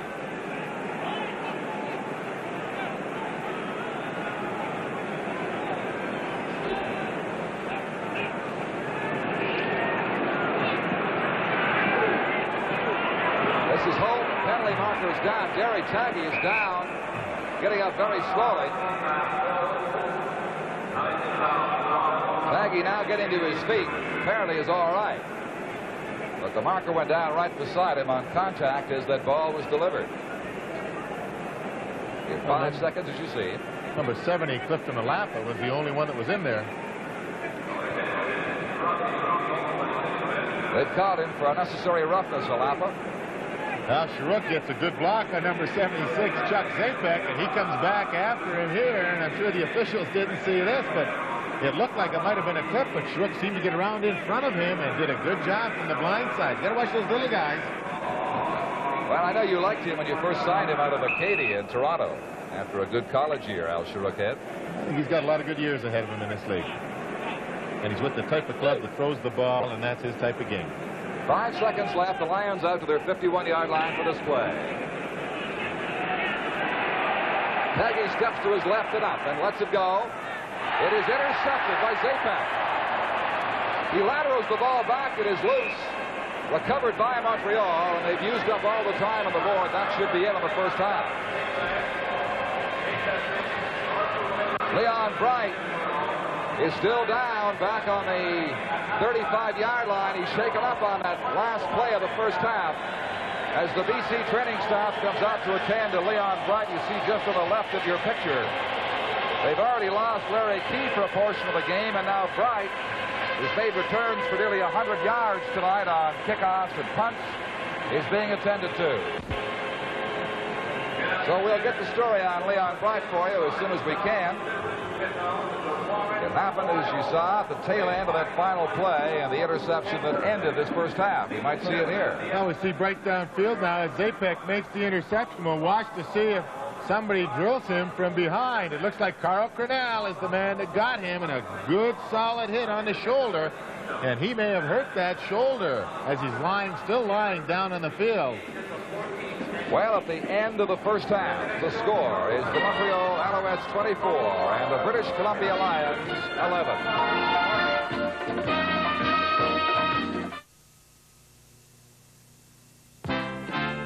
We've got more fun under the sun with the Good Fun Chevrolet truck. We've got pickup and sport vans, Suburbans and Blazers, all kinds of trucks, both handsome and rough.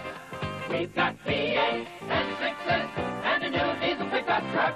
Yeah, there's more fun under the sun with the Good Fun Chevrolet truck. Yeah, there's more fun under the sun with the Good Fun Chevrolet truck.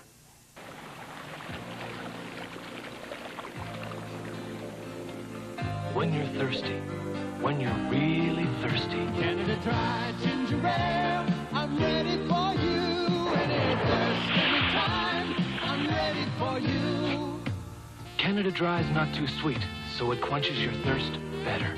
Canada Dry, I was ready for you. Any thirst, anytime, I'm ready for you. Canada Dry Ginger Ale.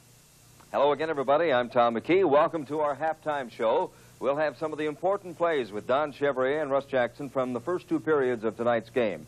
But the first news on our CFL highlights, I'm sure you're aware of. Another head coach bit the bullet this past week.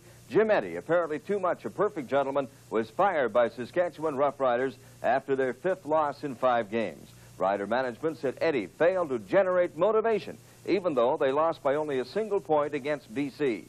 Actually, the Riders carried the early play. Ron Lancaster to Frank Russell here. Did he hold it long enough? Number 32, Grady Cavness, didn't think so. 2 minutes later, Jerry Taggy pops a little dump pass to rookie Harry Holt from the 46-yard line, and the game is tied at 7-7. 2 field goals by Macaridi. Pasaglia 1. Lions also caught Macaridi in the end zone for 2 points. At the half, Saskatchewan led 13-12. Leon Bright in the third quarter takes off on a reverse, teaming up with rookie Keys. It's a scamper for 63 yards, touchdown. Pasaglia converted that and had 2 more field goals. The Lions went ahead 23-13. Larry Dick took over at quarterback for the Riders after Lancaster was shaken up. Like a good wine, he got better as time went on, eventually resulting in this Mike Strickland 1-yard major. This was late in the third quarter. Dick showed his passing prowess, too. To Brian O'Hara, and down to the BC 14-yard line. Now, with the score 24-20, after a BC single, Saskatchewan had 4 tries from here. In fact, 3 at the 7-yard line. But the best they could manage was 3, and the door opened for the departure of one head coach and the arrival of another. The Saskatchewan Roughrider Football Club has taken the decision that our current state of on-field activities is such that a coaching change is required at this time. To that end, the club and Jim Eddy have mutually agreed that his tenure as head coach will end today. Walter Pozadowski has been appointed acting head football coach for the remainder of the 1978 season. Just a few comments, if I might, on the current situation. Rather than try to identify a series of problems, you're all reporters and familiar with the activities that have led up to the 0-5 situation. But it seemed to us in trying to find a cure that there has been, or appears to have been, a lack of motivation in the club on the field. For some reason, the 1978 edition of the club doesn't seem to display that character and discipline that Saskatchewan Roughrider clubs of the past have displayed. Appear, for whatever reason, to be lacking confidence and the swagger that is displayed with a team that appears to have a winning attitude. When you're talking about a pro athlete, that motivation has got to come from within himself. If it doesn't come from him, he's getting paid for it. I don't care if a coach does handstands there's not going to be too much more that he's going to be able to do that's going to be an inspiration to that guy. So I feel that the primary motivation is self-motivation.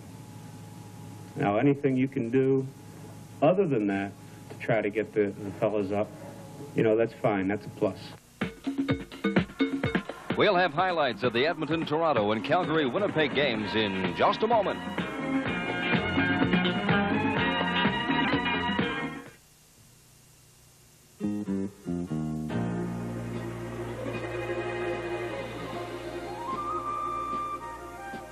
Take to the sky, up as high as they fly.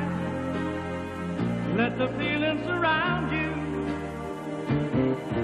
Take a turn in the wind, through the heights where you have never been. Let the feeling surround you. Take a while and share a smile, just you and the wind. A new world is rushing in. When you're smiling, keep on smiling. I'm in blue. Smiles along now, it's you and the blue. Taking time to see the good times through. You and the blue. Taking time to see. In a predictable CFL trade last week, the Argos in Hamilton exchanged former stars of Canadian college football. Neil Lumsden, strong running fullback with Toronto, had been on the trading block for over a month, actually. Argos are going with 2 imports in their offensive backfield. Ken Clark became available after being suspended by the Cats when he refused to be their backup wide receiver. Argos can use him. In fact, they did, just a couple of hours after the trade was announced. The Argos met Edmonton Eskimos at Exhibition Stadium. Ken Clark, as a matter of fact, is averaging just under 40 yards this season for his punting, but this was to be a miserable night for him and Toronto fans. The Argos were still in the game, believe it or not, as late as this first quarter action. Larry Highball returns Clark's kick 29 yards to the Toronto 20. 3 passes later, the janitor in a drum, they used to call him, skinny now, Tom Wilkinson, 9 yards to another, Tom Scott. Convert good. Edmonton 11, Argos nothing. In the second quarter, it's high pockets, Highball again. This time, he takes the punt at his own 14-yard line. And he isn't stopped until Rogers gets him at the Toronto 43. The return 53 yards. It resulted in a field goal. Sutter tried a 50-yard field goal for Toronto, missed for a single. 14-1 now. Wilkinson then passed 23 yards to George McGowan, who we understand is taped up like a mummy when he plays. Now to Waddell Smith, 33 yards for him to set up Jim Germany from just 2 yards out. At the half, Edmonton 21, Toronto 1. Well into the third period, Rodney Allison hit Slade Willis. This play traveled 37 yards, and Argo fans had a brief moment of hope. That was dashed on the very next play, however, as Allison has to scramble, gets away a bad pass to Rogers. It was intercepted by Kepley. Edmonton eventually got another Cutler.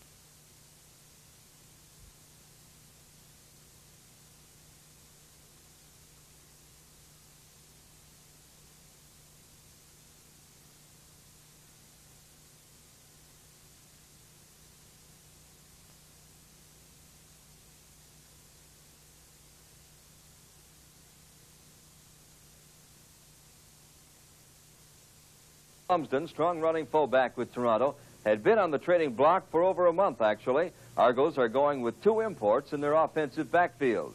Ken Clark became available after being suspended by the Cats when he refused to be their backup wide receiver. Argos can use him. In fact, they did, just a couple of hours after the trade was announced. The Argos met Edmonton Eskimos at Exhibition Stadium. Ken Clark, as a matter of fact, is averaging just under 40 yards this season for his punting, but this was to be a miserable night for him and Toronto fans.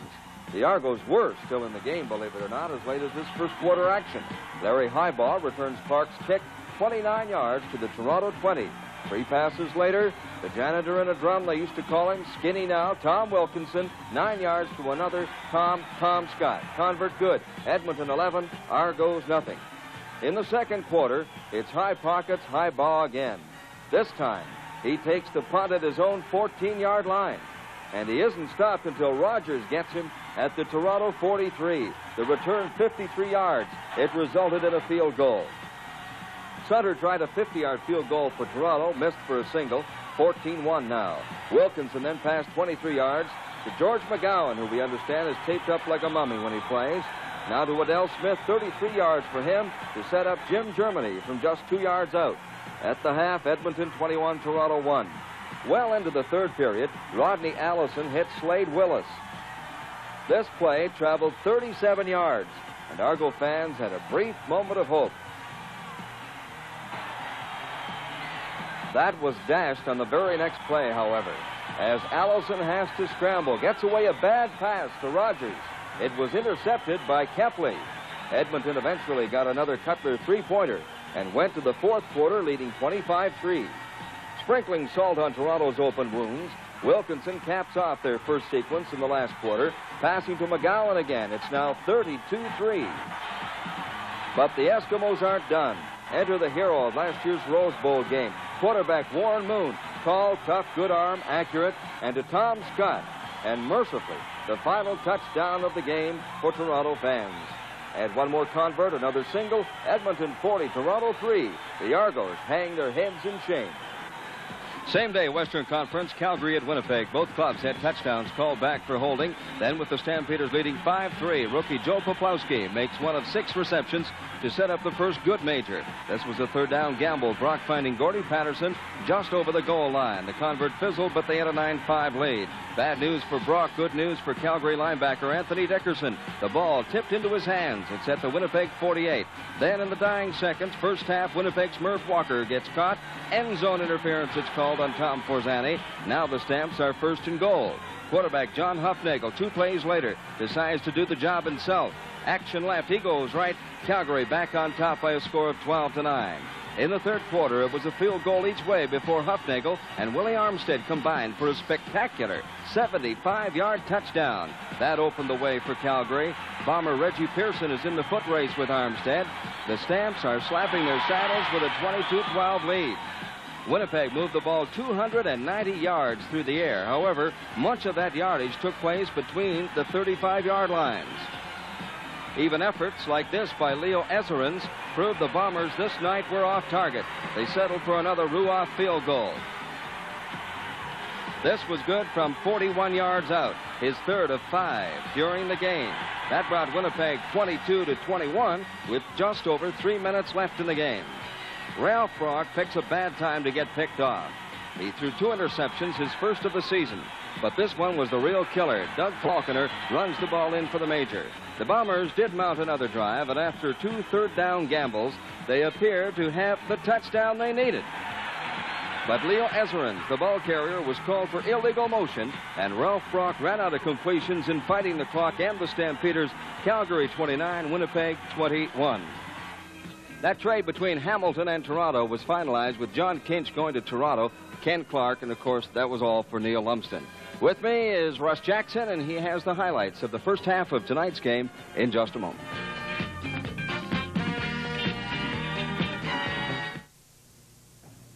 For guys like me who love the great smell of Brute, here's a play that goes all the way. First, you hit the shower with Brute 33 shampoo. You pick up protection against wetness with Brute 33 antiperspirant. Cut to the sink, where Brute 33 cream shave chops down even the toughest beards, and get super hair control with Brute 33 hairspray.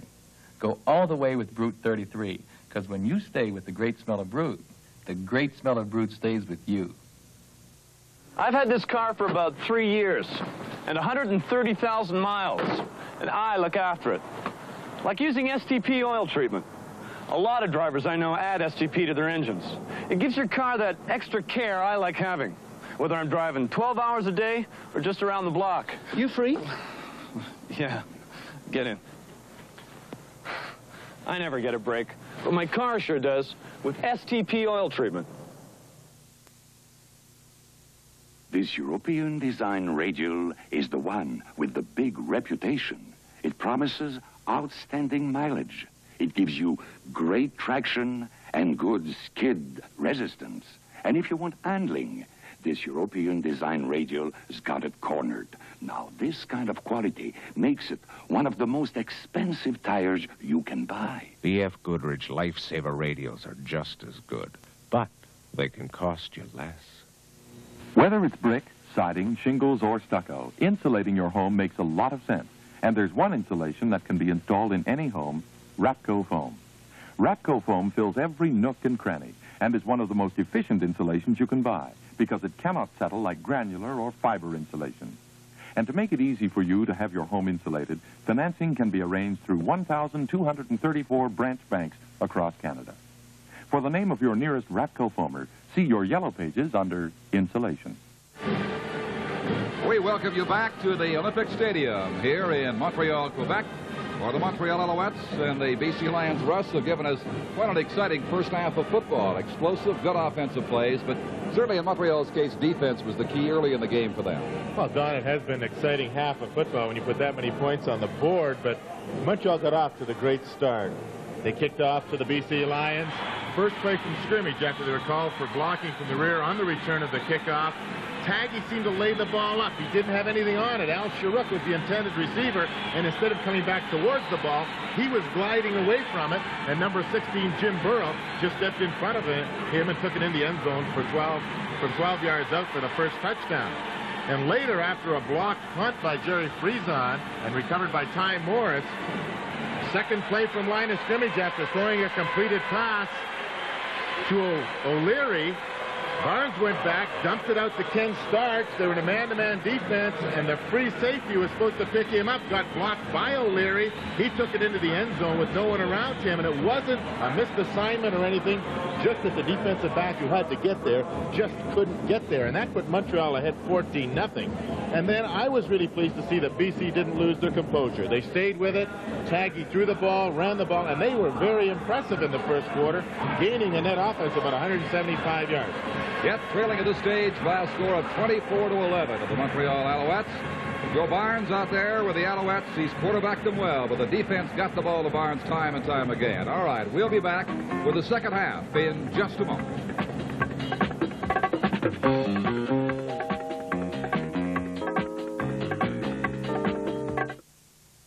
The first thing we have for your assignment is this micro-cassette tape recorder.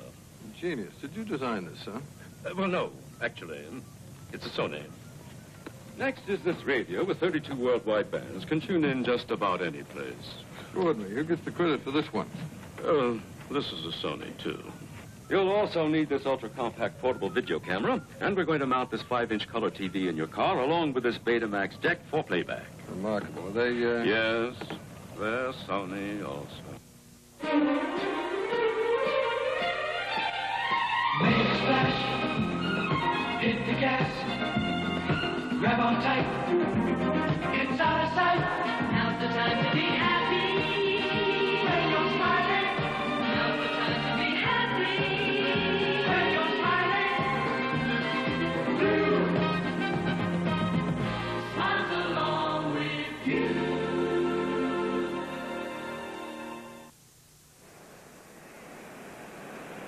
Hello again, everybody. Tom McKee along with Don Chevrier and Russ Jackson back at Olympic Stadium, Montreal. CFL action as the Montreal Alouettes lead the BC Lions 24-11 as we get ready to start the third quarter.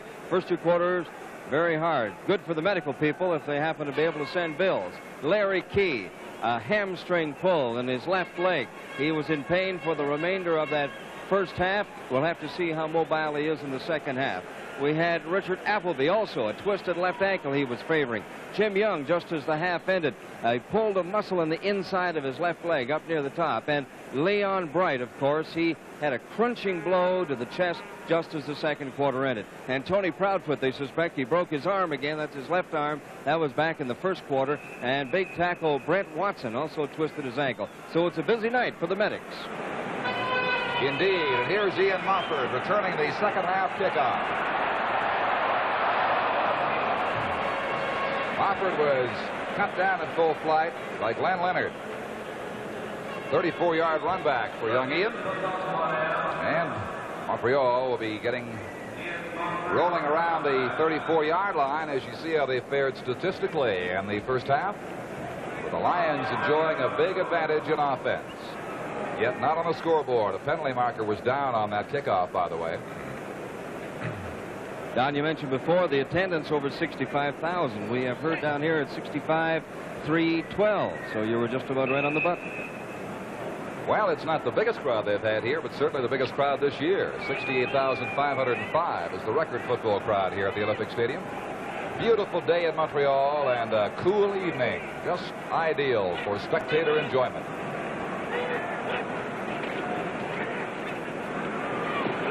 There's John O'Leary out to the 35-yard line. That penalty marker on the kickoff was waived, and so the Alouettes are in possession here, going 2nd and 8 now.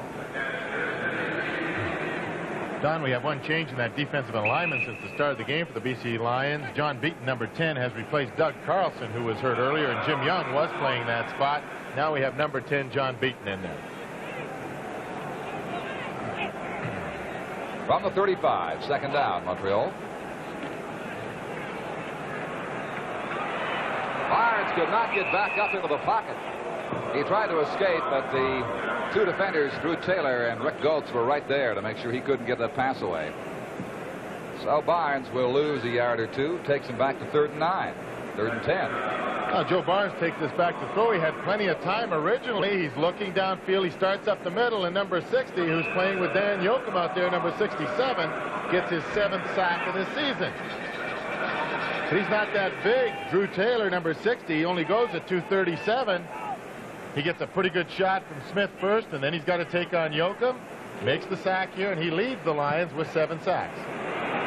Here's Bono's punt. Down to Hinton, and he runs into a crowd, going nowhere at the 33-yard line. Oh, Vic Rapp hoping now the BC Lions can get something rolling here in the 3rd quarter as they trail by 13 points at 24-11.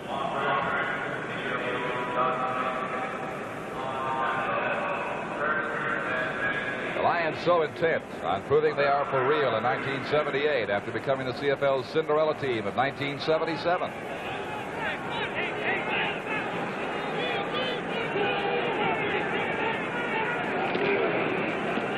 Holt dragged his tackler, Junior IU, for a yard or two. He had it by the jersey. Got it up around the 34-yard line. So we'll make it a 2-yard gain. Call it 2nd down and 8. Well, Larry Key is out there starting at that running back spot, number 11. He does not have that wrapping outside as he did in the first half, but you can probably bet that they've wrapped it inside the pant leg now. It doesn't just show, but it still hurts. Lo and behold, Tony Proudfoot is back in that lineup. We'll bring you up to date on that after this play. You're right, he's out there, Tom. So that injury of his, not as serious as first suspected. Holt making that catch on the run and being run down by Larry Utek and Randy Rhino around the 45-yard line. That should be a British Columbia Lion first down. It is. Tony Proudfoot, apparently they're not convinced. They think he might just have bruised the same part of the arm that he broke earlier this year in a preseason game. I don't know whether it's a wise thing to let him go back in as taped up as he is. It seems like an unnecessary risk at this stage. Well, we hope it isn't broken for Tony's sake and the Alouettes' sake. He's having a good year and has had some problems with injuries and certainly does a good job in there with Utek. Well, Utek's taken out now. He's been shaken up of the play. We'll get back with word on what's happening with Larry Utek when play resumes in just a moment. The The people who bring you the sporty Sunbird and Firebird have also packed a lot of fun into Acadian. For $78, standard features include 1.6-liter overhead cam engine, 4 on the floor, hatchback, center console, AM radio, white wall tires, and a whole lot more. Pontiac Acadian, and check out the new 4-door. You got it, Pontiac. Nobody's got it like Pontiac. Pontiac's got it.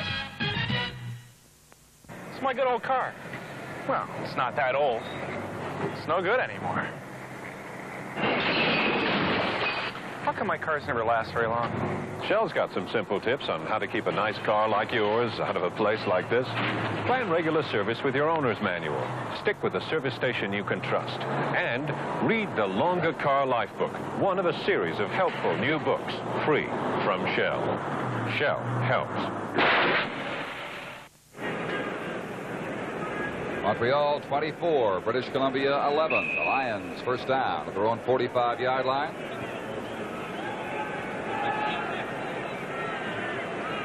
Ty Morris has replaced Larry Utek, shaken up in the last play. Taggy with time, fires left for Holt. And Holt flies down the far sideline, up to about the 50-yard line of the Alouettes, but there's a penalty marker down on this side of the field.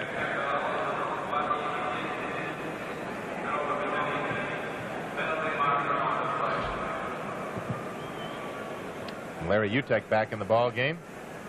That's exactly what the thing was, as Don said. It's just shook up a little bit. He had a pain, he said, that shot down from his neck into the fingers of his... Against Montreal. Decline. First down. Well, you heard Blair Shallow describe the situation. The penalty's been declined, so it's first down.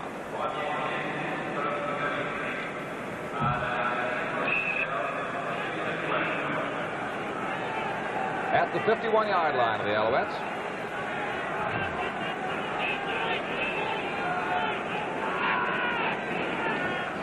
Pitch to Holt. And Big Holt gets down for about 4. Lapa made the stop. Well, there's Cavdas. He was shaken up earlier as well. It's been a rough night of both these teams. Well, Harry Holt, number 31, who's about 6'3" and 220 and has pretty good speed, has become the workhorse in that backfield with Key not as healthy as he was at the start of the ball game. And in this drive, has caught 2 passes and carried the ball very effectively. 8 carries for 30 yards for Holt so far. He's gone out. Florio's in. Key's in there as well. And Al Sharuk could not bring that pass in from Jerry Taggart. So it'll go to third down and 6 for the British Columbia Lions. Again, their offense stalls. Well, Al Sharuk, who we talked about on that first interception, did not come back to the ball as Burrow intercepted, went for the TD this time. Made a supreme effort to come back in front of Dickie Harris, coming back toward the ball, trying to get that first down, and almost made an outstanding catch here, as he couldn't quite hold the ball, diving back, but definitely coming back toward the passer. Bisaglia punts it away. Good and high into the end zone. Rhino back a good 12 yards. Will give up 1.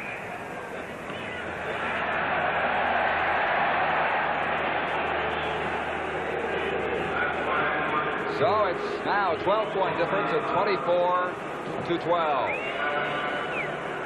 61-yard punt by Louis Bisaglia. Well, again, little action as Rhino is giving it up here. Florio comes in here, takes a pretty good shot at Mofford. And then number 54, Leonard, he gets a shot from him. Little push here, little help, and watch this. Oh, I'll give you 1, and now I'll hit you back if you're not careful. Right on the face guard. Dickie Harris. Not Mofford. Mofford comes in as the peacemaker. And we have 24-12 at that point. I will never understand, as I said before, why somebody would thrust their bare hand out at somebody's face guard. Anyway, from the 35-yard line. Ken Starch, no gain. Lion defenders reacting well. Sam Britz, Glenn Jackson, the 2 linebackers combined to stop that play. There's Jerry Taggy, a frustrating night for him in terms of moving the Lion offense consistently. They've been impressive at times, but have not manufactured more than 12 points. They trail 24-12. We played, 5 minutes and 15 seconds in this third quarter.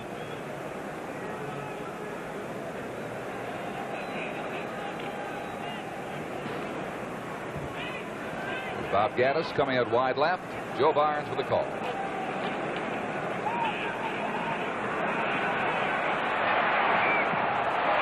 Dropped by McMahon.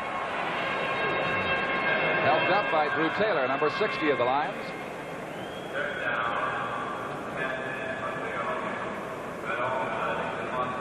Well, the BC Lions getting a little more pressure on Joe Barnes, number 7, the Montreal quarterback.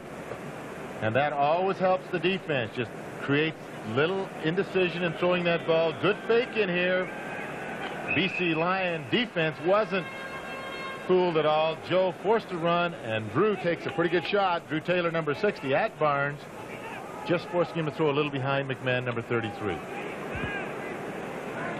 Wally Bono. Certainly out-kicked tonight. That is not a good one. Taking it on the dead run up to the 54-yard line is Leon Bright. Obviously not seriously injured there just before the half. Only a 31-yard punt by Bono that time. A 9-yard return by this man, Leon Bright. Well, the BC Lions have good field position at center field. We see an Academy Award performance here maybe as Bono is punting the ball, tries to draw the roughing call. Well, he did get touched a little bit possibly by Jackson. Fans a little upset about that. Well, I'd still give him 7.5. Holt hits hard inside, no room. Zapac Cornell and company turn him back. Judges there as well, and that'll limit the gain to 2 yards. The Montreal defense very, very tough, as we said, against the run. And Jerry Taggy and company are finding that out tonight.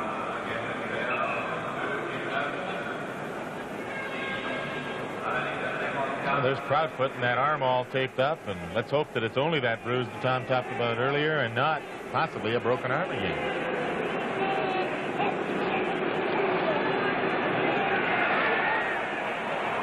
Over the top came Randy Rhino with split-second timing to break that pass up for Bailey.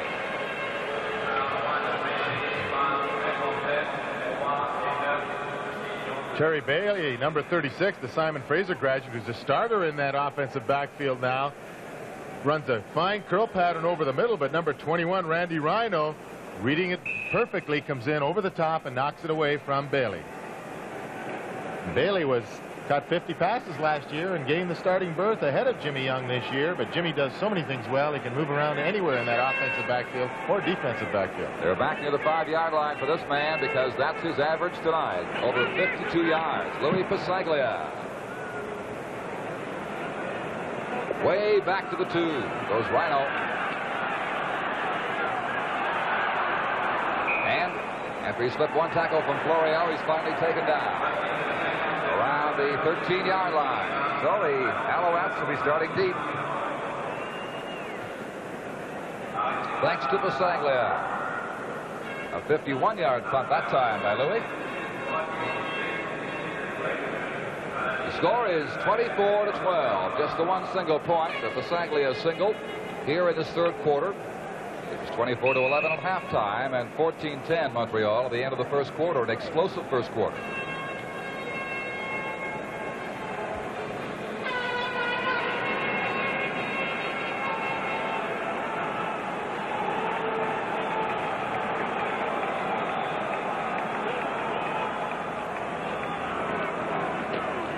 Ken Starch cuts outside and has some company and was taken down by Oliver and Girardi. But there's a penalty marker down on that play as well. Well, we'll let them sort that out and remind you that Canadian professional football will return after this message. When you're planning something special, pick up something special from Labatt's, the Special Light Cooler Pack. It keeps a special beer cold for hours. So now you can enjoy real Canadian beer flavor with less than 99 calories in a can. Refundable empties go back in the top. It's the handiest packed beer ever came in. So when you're planning something special, pick up Labatt's Special Line. When Labatt's brews it, you know it's special. Well, we remind you that Football Reply will be coming up with some answers, hopefully, if time permits, after this football game tonight.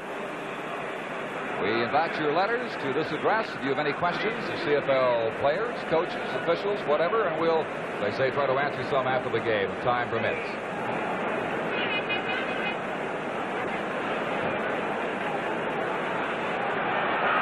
Fires a long bomb, all off the fingertips of Bob Gaddis. He got in behind John Beaton, and Barnes led him beautifully with the throw, just an inch or two too far.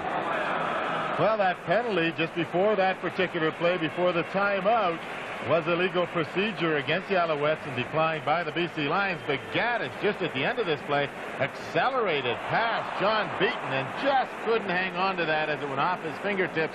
And even on a first bounce, he couldn't get it. That groan you heard is because the crowd here, 65,312 of them, was watching the same replay that you were at home on the big scoreboard here at the Olympic Stadium. Here's Wally Buono.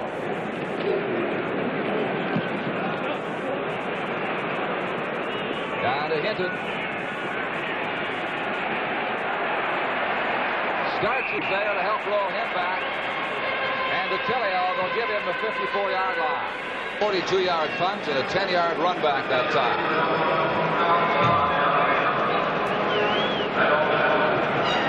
Well, in 2 nights, Olympic Stadium has put in just under 100,000 spectators for baseball and football. Over 65,000 here this evening, watching the Alouettes lead the Lions by 12 points at 24-12. Here's Taggy with a first down play. Key back to Taggy. Setting up. And a strike to Leon Bright.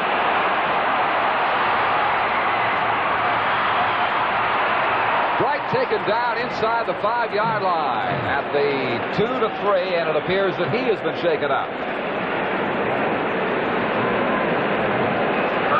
A similar play to the one that Larry Key, his cousin, was injured on, and now Bright is suffering down there. Let's watch it again. A little razzle-dazzle in here as Bright goes down in isolation. The ball is being thrown back from Key to Tagian, who got good protection. He's looking downfield now for the deep receiver.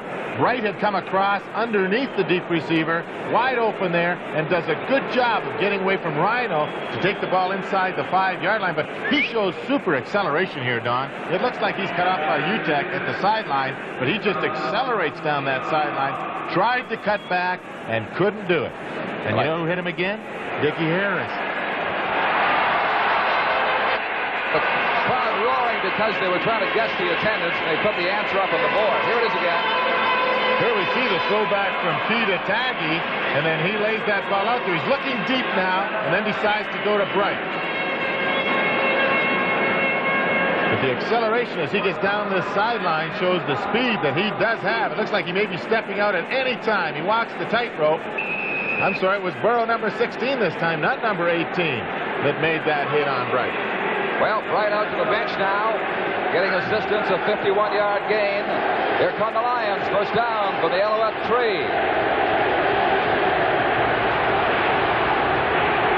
Holt to the 1-yard line. I think you have to be pretty tall to be able to go up over the top from about 4 yards out, as Holt tried to do, as we see Bright on the bench being treated. Holt here getting up a little early, trying to get over that pileup. And that's a long way to the goal line when you get that high, that far out. Bright receiving attention. The ball is at the 1-yard line. 5 minutes remaining in the third quarter.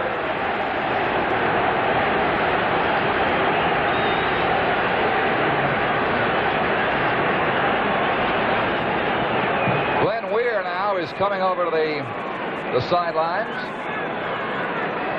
He's complaining to Montreal trainer about something. But the fact is, because he went down on one knee and the trainer made an appearance, he must come out for one play. So they've lost Glenn Weir for this big goal line stand, at least one play. This is second down.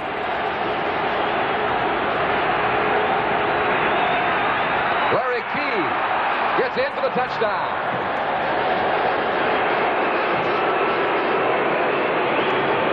They work on Leon Bright. He's hurting. Key is also hurting, but he came back in to score for the Lions.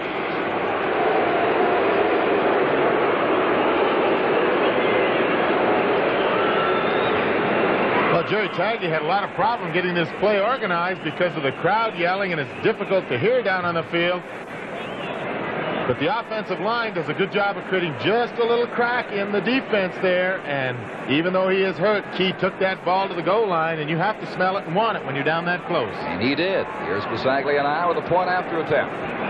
Lions getting back within range. Louis converts it. The score now. Montreal Alouettes 24.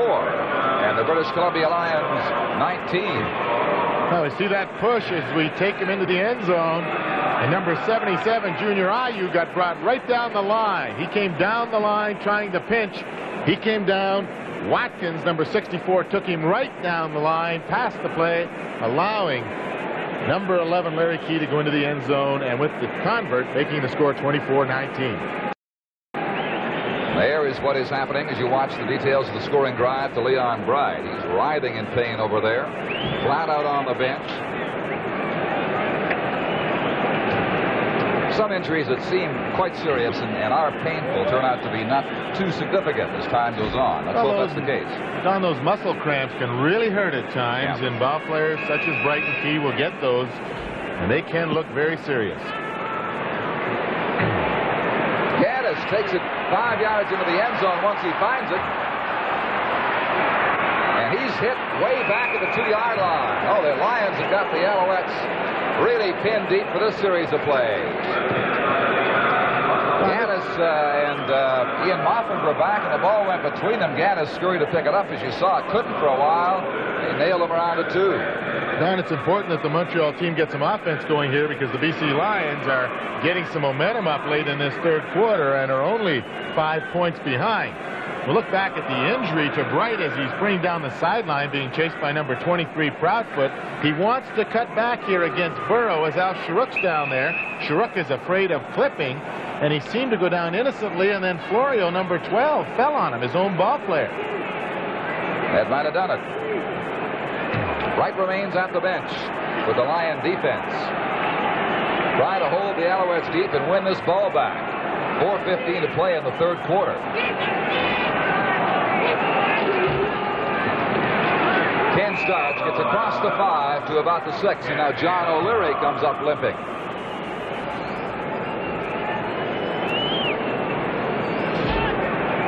It has been a tough night for injuries both ways. Oh, it's such a great night for football out there. It's not as hot as it was in Ottawa last week.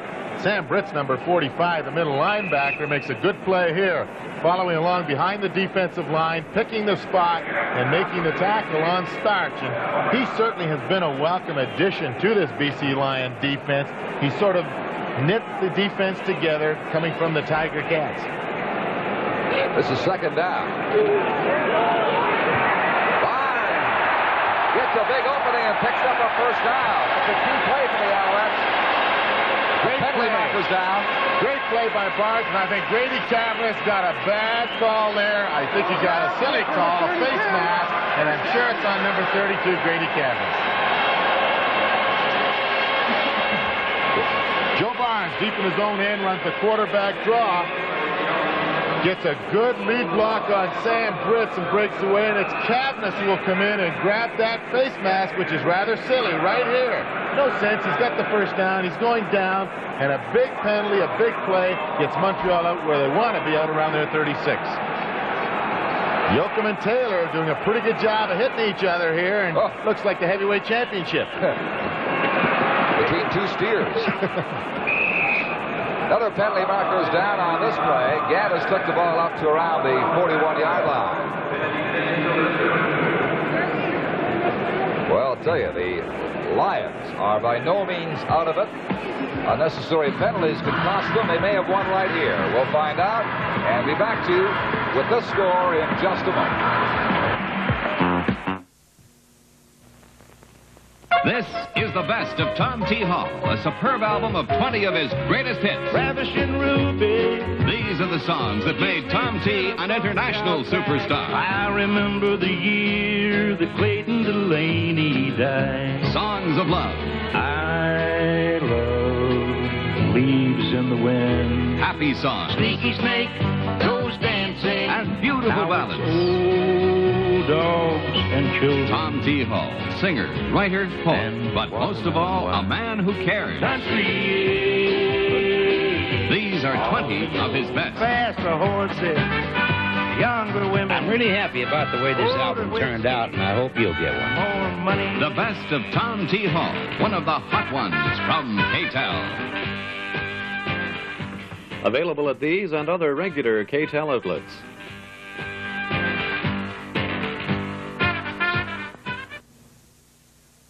BC bench here at Olympic Stadium. Leon Bright now up on his feet. What happened was he said he felt a very sudden tightening in his hamstring in his left leg. This is becoming a family thing. His cousin, Larry Key, had the same thing happen in the first half. A flag is thrown again as Barnes is being pursued but not taken down. He will take the sidelines, being dumped there by Sam Britz. On the previous play, the Lions were called for unnecessary roughness, and those two penalties and the one long gain by Barnes on his first carry of 22 yards have taken it across midfield now to the BC 54-yard line. It's unfortunate we have such a great ball game, Don, and we're getting all these flags now almost on every play.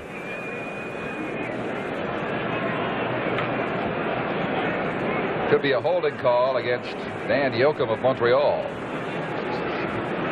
Holding against Montreal Alouettes, number 67. First down over. That's what it is, holding against Yoakum. So, ball comes back 10 yards to the 41, 46-yard line. The down is repeated. It'll be first and 20. Oh. Drew Taylor, number 60, and Dan Yoakum, number 67, have been going at it all night.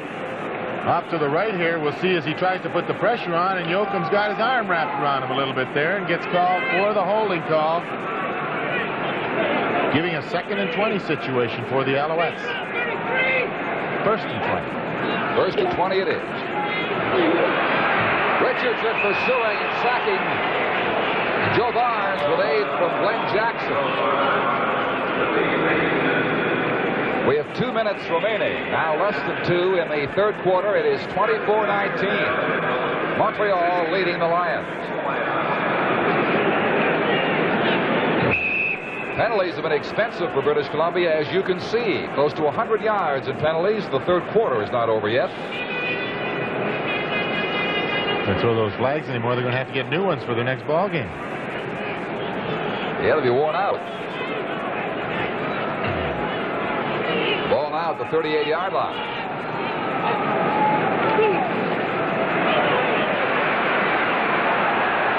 Barnes unloading way deep downfield. Had to let it, I think, go through. But he was the closest man to it. Bob Gaddis had been the intended receiver. It goes to third down. 28 yards to go for Montreal. 1:18 remaining in the third quarter now. Reminder again, we've got baseball tomorrow night on CBC's Major League Baseball 78.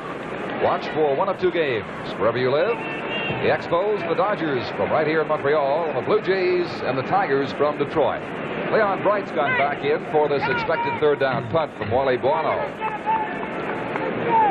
Bright and Hinton on the punt return team for the Lions. So obviously Leon has worked out his hamstring problem.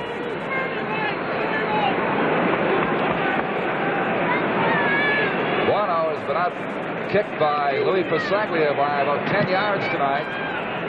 Not deep on this occasion. They let it bounce to Hinton. 25-yard line. And he's finally taken down. The jarring tackle by Doug Smith in the area of the 32. A 47-yard punt and a 9-yard return. Well, I mentioned baseball coming up tomorrow night. We've also got a good ball game for you on Saturday when the Expos meet the Giants at Candlestick Park in San Francisco. So watch for that on Saturday afternoon, August 26th, right here on CBC television. The Giants, one of the teams that Lasorda and the Dodgers, along with the Reds, are watching over their shoulder.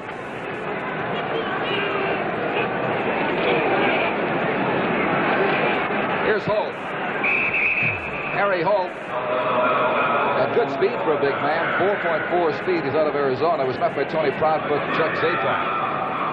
At 220 at 6'2", he is the inside running back in this BC Lion offense at present. He's had to carry quite a bit of the load with injuries to both Bright and, of course, Larry Key from time to time tonight.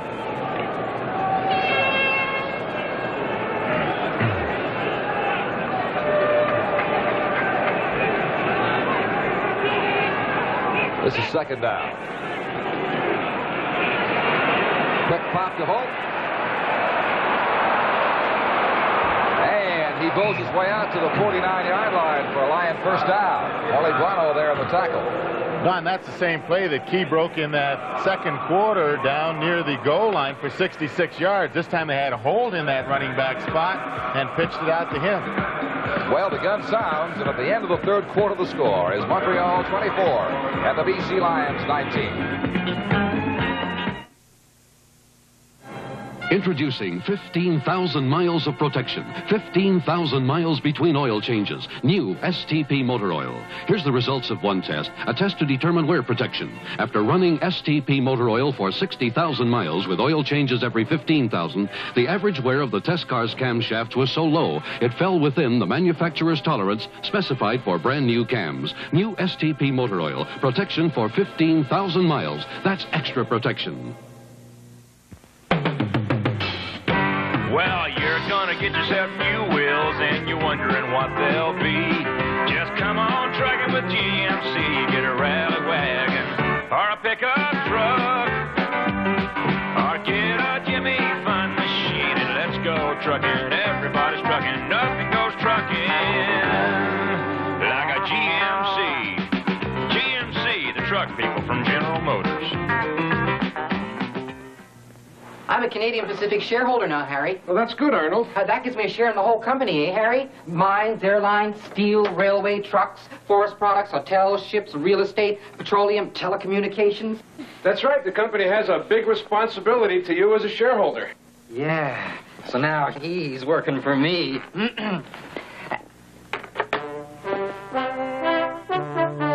At Canadian Pacific, we believe what we do is important to you.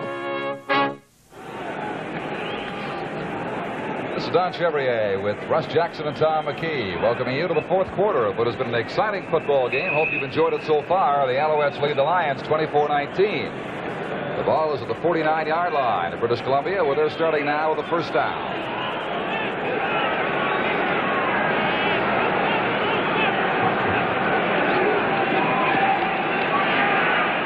Daggy puts that ball up again, this time out of bounds. Dickie Harris, the closest man to it for Montreal. Looking for Leon Bright. Well, we acknowledge the welcome, certainly, from the people here around the Olympic scoreboard in Montreal. Everybody got their name spelled just perfectly.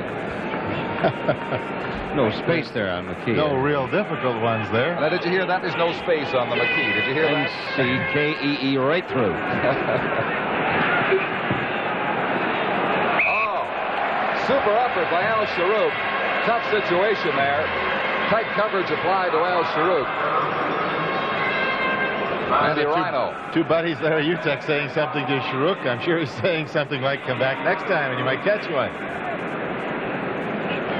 It runs to third down for the Lions from the 49-yard line. They had a bet out in BC when they were both members out there over something, and the loser had to shave their hair off, and Al Sharuk lost, and they shaved him bald out there. Said his mother didn't like it, so he had to grow back. Or buy a toque. Here's Pasaglia punting.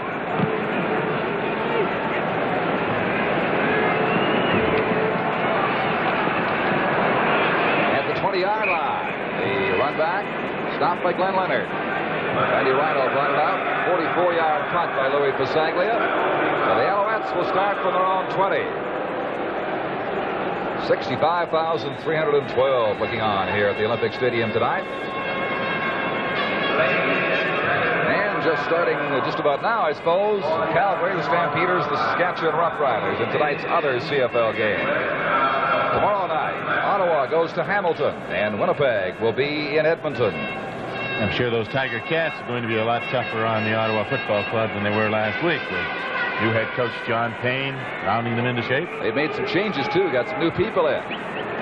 John O'Leary hits up near the 29-yard line for a gain of the 24-yard line for a gain of 4.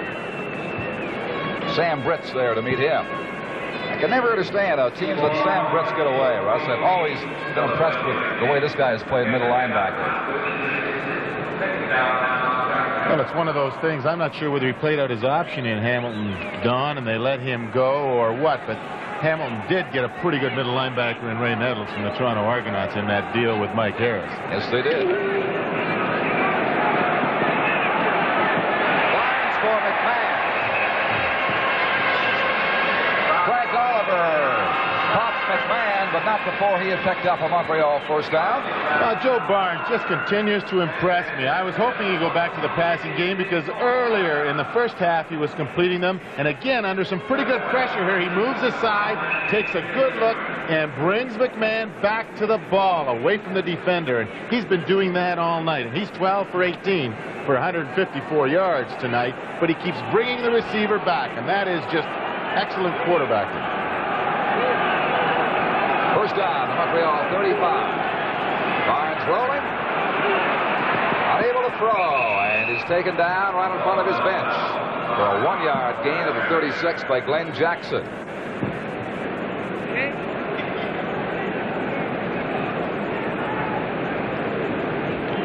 The Alouettes scored 24 points in the first half. They've been shut out so far in this half. The Lions getting a touchdown and a single in the third quarter to narrow that deficit to 24-19. That's the way it stands right now. Montreal on top by 5 points. We have 12 minutes and 20 seconds to play.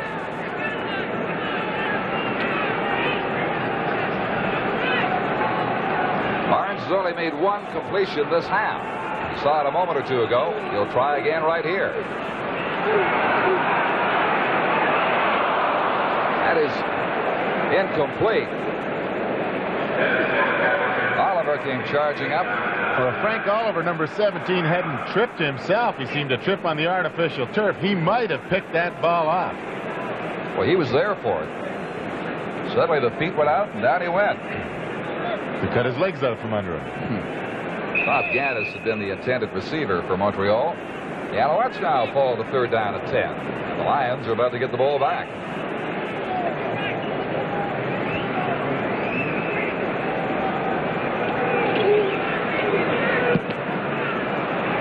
Spiral punt by Wally Bueno back to the 25-yard line. This is Hinton. Oh, fine tackle in the open field by Larry Smith. Cut him down in full flight. He brought it back 16 after a 48-yard punt. So they remain 5 points apart here. 11:39 to play in the fourth quarter.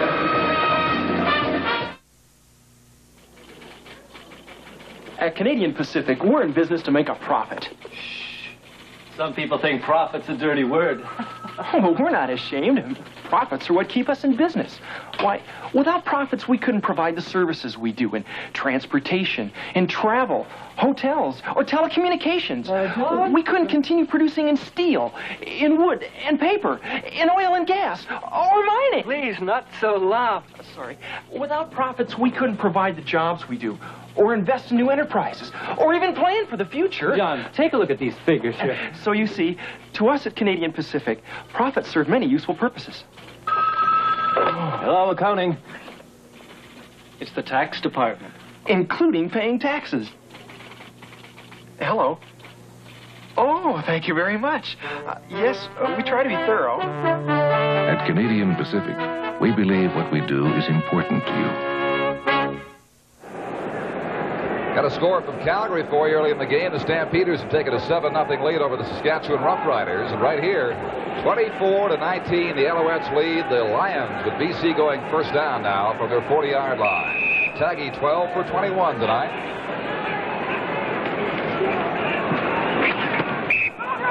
Sharuk, they rule no catch. He slipped. The defender, Utek, slipped. I don't know, maybe there's some humidity building up on that turf down there. Don, I was just wondering, as we watch Al Sharuk go out on a short out, Taggy just put it out there. The defender has already slipped Burrow, and then Sharuk slipped and couldn't get that ball, gotten on the first bounce without the glove. But there maybe is some water on that field. They did water it down before the game.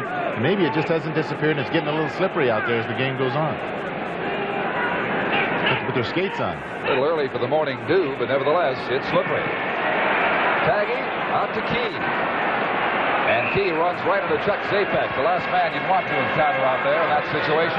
The gain is 5 yards. It'll go to third down and 5 lines. Well, I think that might show a little bit that Key is not 100%. He's limping off there because in an open field situation, that's exactly what you want, to get that back on a linebacker one-on-one, and if you can put a little move on him, get that extra 5 yards for the first down. You don't take a linebacker, especially Chuck Zapek, on head-on when you give away that many pounds and that amount of meanness. It is to be avoided at all costs.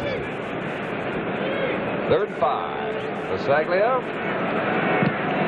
One block tonight. It's punted well, though. Bouncing around to Randy Rhino, waiting for the Lions to run a bit too close. They did. Rhino is grounded into a no-yards penalty. Now we'll try to get a few more and settles for a gain of about 3 at the 28-yard line. Well, the over-anxious tacklers coming down got taken in by the hesitation of Rhino. Well, we see this just encroaching on that 5-yard area. John Blaine, number 68. John Blaine, a backup offensive lineman, got caught in there by Rhino, and that adds 10 yards to this return. And Brits made the tackle. Sony moving up to the 41. The first down Montreal from there. 10.5 minutes to play in the game, and it's 24-19 for the Alouettes. That's Montreal's best starting position in this half. Our statistician Doug Kelcher tells me.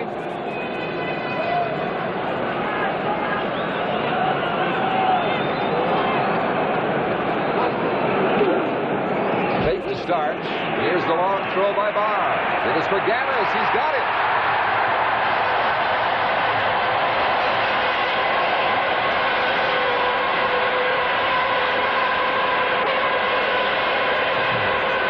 Joe Barnes has been on the money. Joe Barnes has been on the money to Gaddis a couple of times. He couldn't hold one off his fingertip. This time working on Ken Hinton, number 18. Barnes got it out to him, and he made the reception and has put Montreal in good field position, especially with that 5-point difference. And even a field goal would move them up that 8 points and force a 2-point conversion by the BC Lions if they did score. It was a gain of 46 yards to the 24 of the Lions. A big series coming up right here for the Alouette offense and a test for the Lion defense. 9:25 remaining.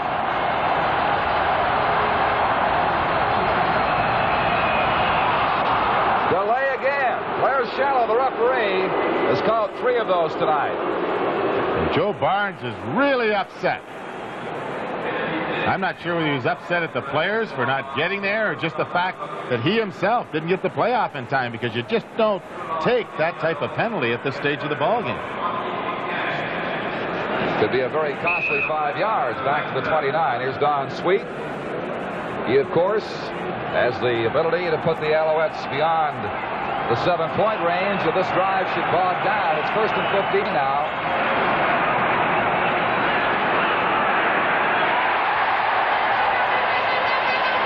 Flag is thrown after Della Riva made the catch. Cavness is really upset. The Lions are being called for something down there.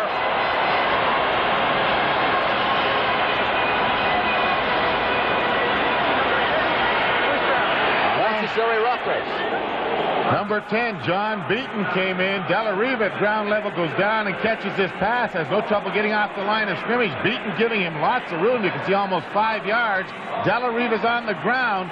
and you're not supposed to, even though a lot of fans might object to that. When the player's on the ground, you're expected to go up and tag him, not what you call spearing using that helmet, and it's a good rule. It does protect ball players. Again, from ground level, you'll see the catch. He's definitely down, and the official felt that number 10, John Beaton, had the opportunity to prevent the hit as he made it. He didn't give much of a hit, though, but he did make contact.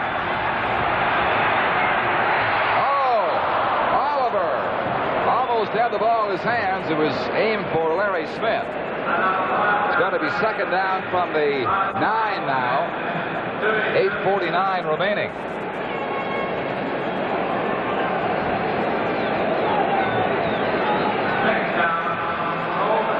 Well, Frank Oliver, a graduate of Kentucky, has had a couple of opportunities late in this ball game for interceptions. Just not able to hang on. Just at the end with Barnes rolling out here to the left, delivers that ball well, but Oliver steps in front and almost had the Lions back in good position. That is batted away. Ooh. That score queen is all right, coming up under that camera unit down there in the end zone.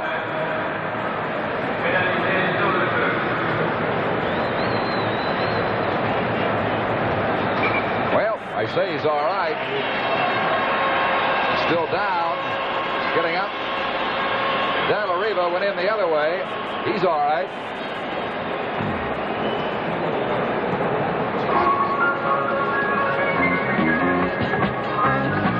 Well, Canadian professional football will continue after this message. At one time, Canadian Pacific was primarily owned outside this country. In Britain, in the United States, and in a few other countries. In those days, Canadians were low man on the totem pole. But today, that's all changed. Today, over 70% of Canadian Pacific is owned by Canadians. And that certainly looks much better to us. At Canadian Pacific, we believe what we are is important to you. We have 8 minutes and 25 seconds remaining as the Alouettes are on third down. The 9-yard line, Don Sweet in position for a field goal attempt. That could give them a lead of 8 points. This will come from the 16-yard line. Jerry DiTilio, number 9, kneels to hold for Sweet.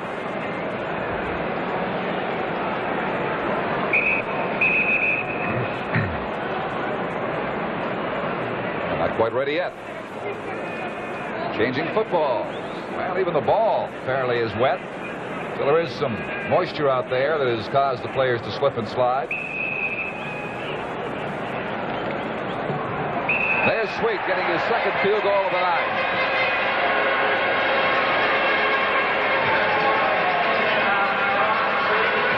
There it is, 27-19, a lead of 8 points for the Alouettes. 8 minutes and 8 seconds remaining.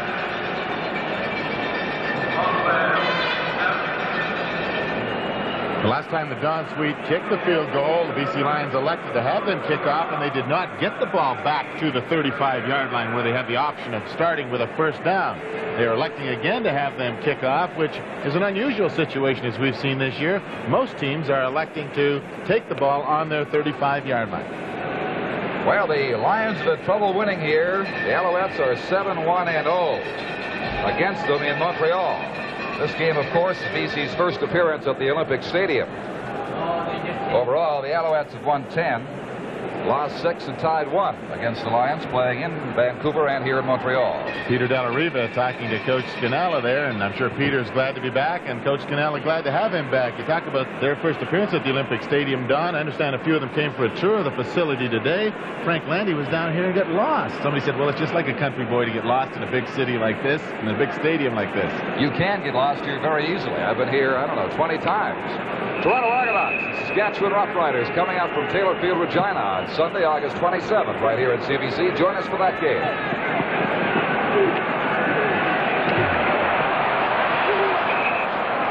That was Leon Bright chugging it out across the 50-yard line to give the Lions some good field position. Jim Burrow brought him down. He brought it back 32 yards. Led by Don Wickland, Ernie Afaganis, Bob LaRose. at Taylor Field for that game for you on Sunday afternoon.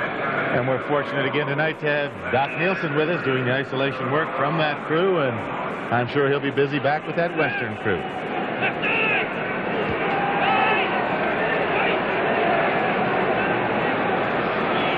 First down. Taggy out to Bright. In a crowd, can't get away, and Clifton Alapa rides him down at the 54. That'll limit the gain to 3 yards.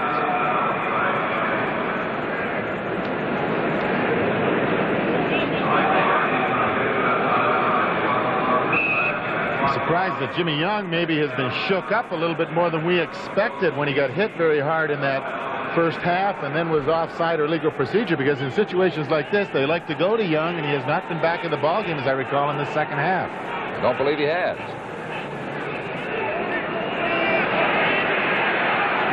Taggy, and a fine reception made right there by Leon Bryant at the 40-yard line to give the Lions an important first down. Vicki Harris, number 18, made the stop and helps him out.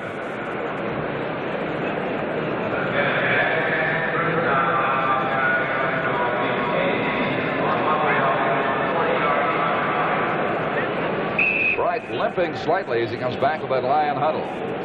He'll hit left. That's putting it mildly, saying he's limping slightly. Noticeably.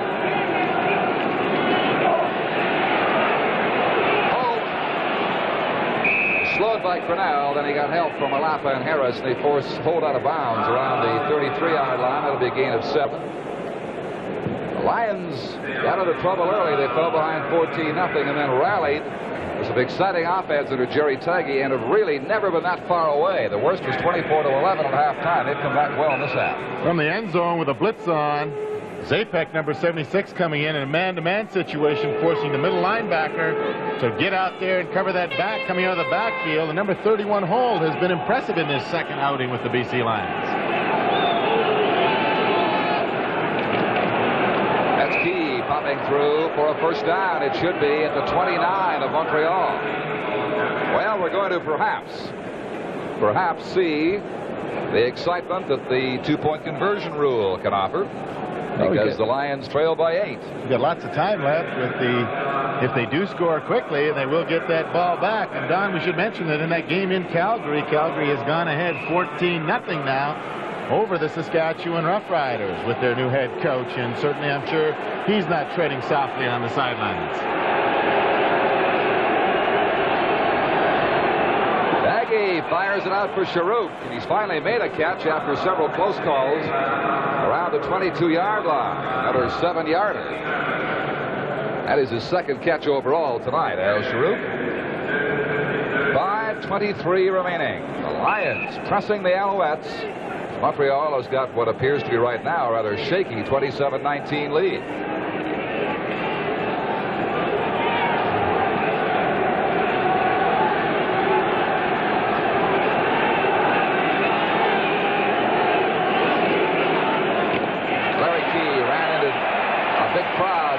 For him.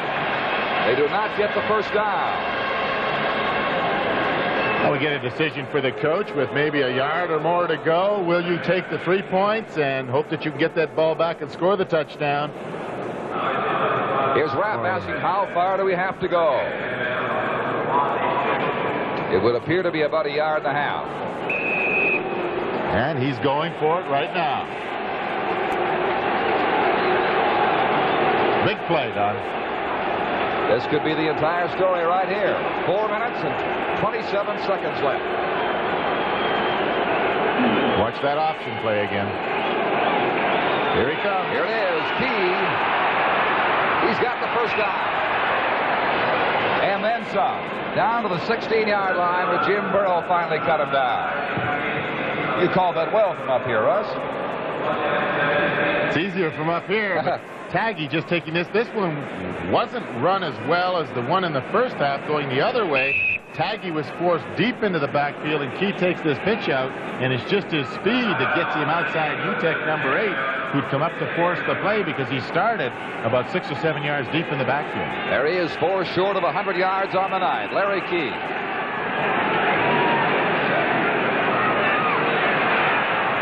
And is hauled in by Leon Bright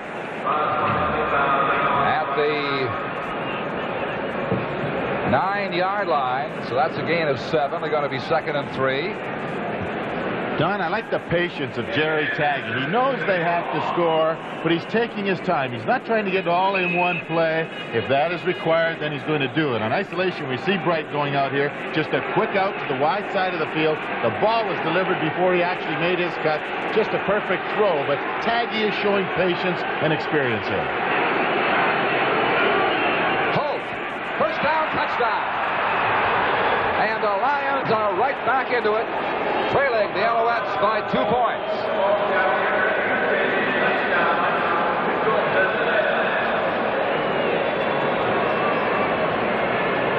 This is going to provide us with a great finish with 3:17 left. Here's the scoring play by Holt. Well, from the eye, Holt comes in from that fullback spot, just a straight spin and a handoff, and Gordon Judges, number 75, gets taken down to the inside.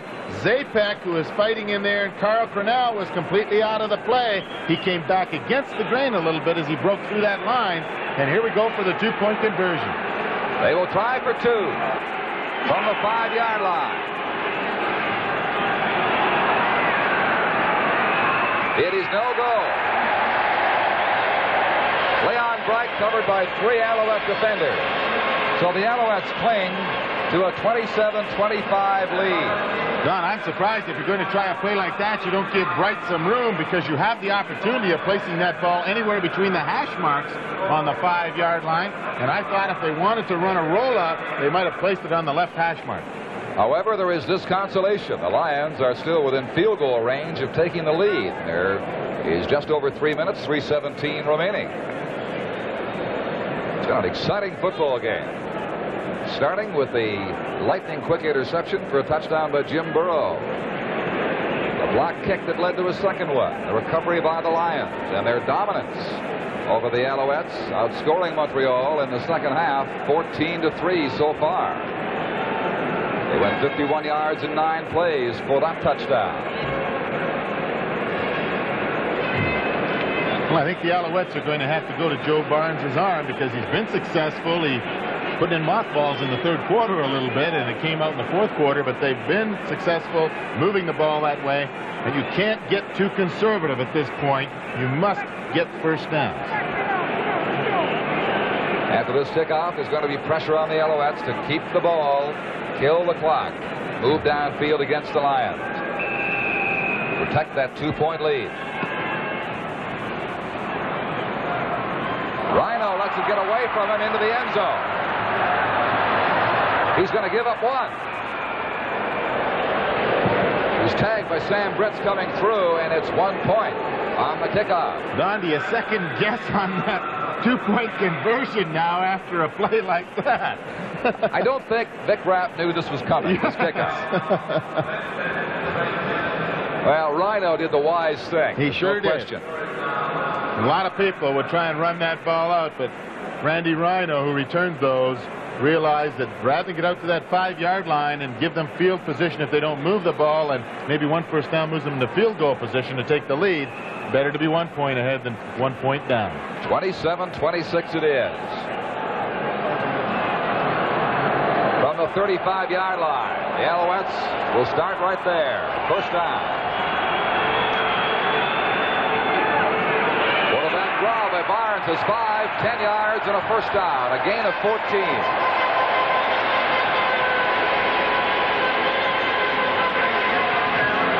So we get down to the final 2 minutes and 54 seconds. These teams are 1 point apart.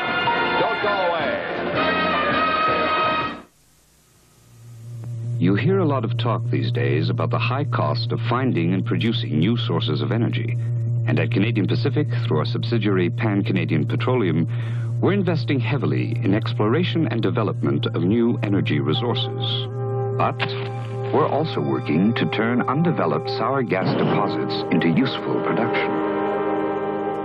We're actively investigating thermal coal reserves, untouched for many years. We're looking at new ways to economically recover oil previously lost from existing wells.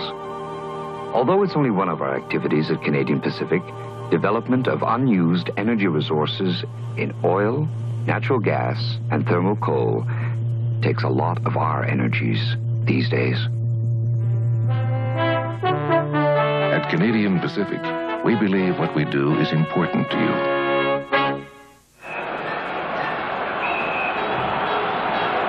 It is first down for the 49-yard line. Alouettes trying to hold off the BC Lions, leading 27-26. No room for John O'Leary. We have a new score from Calgary for you in the second quarter now. It is 15-10. Calgary leads Saskatchewan, so the Riders are coming back.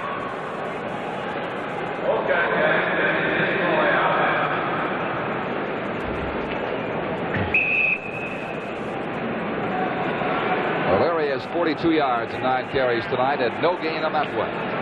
Number 77, Louis Richardson from Florida State, 6'5", 250 pounds. The big man on that defensive front four does a pretty good job of stacking up O'Leary. Second down for Barnes. No good. Then a penalty marker's been thrown. Another one. The Lions may have taken a bad penalty or two right here. Well, the first one is probably going to be interference on number 10, Beaton, and then it's probably going to be an unsportsmanlike conduct call. And let's hope we can see that one again.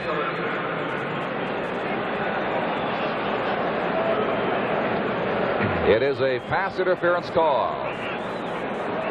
Kavanagh's in there protesting again. Now, he's the defensive captain out there. Pass interference against BC.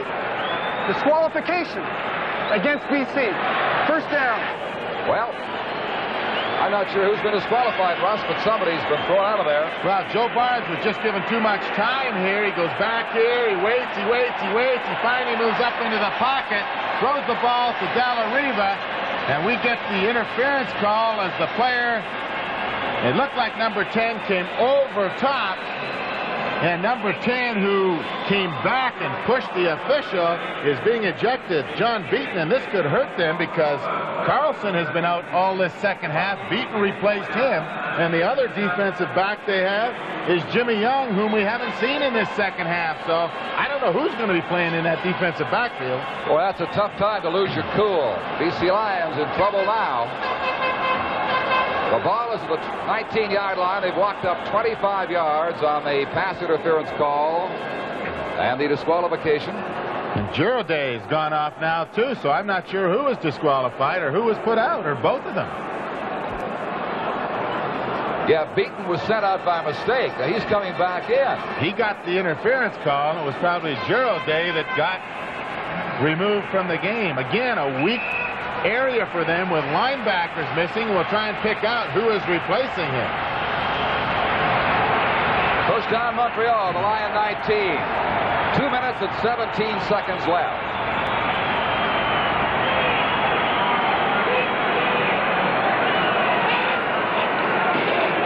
Ken starts. Rolled back after getting a couple around the 17-yard line.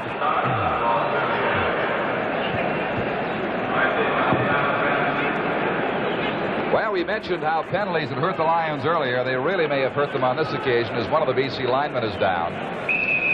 Don, we've got John Beaton playing that linebacker spot now, and number 3, Hal Lund, is in at the defensive backfield spot, replacing Beaton, who was replacing Carlson. So that secondary and linebacking core of the BC Lions is certainly in desperate shape right now, not downgrading the particular play of someone like Lund. Now they've lost Doug Seymour for one play. He went down. The trainer came out. Now a flag has been thrown. I think somebody has said something. I think Seymour turned around and said something as he was going off, and he might conduct against BC number 61.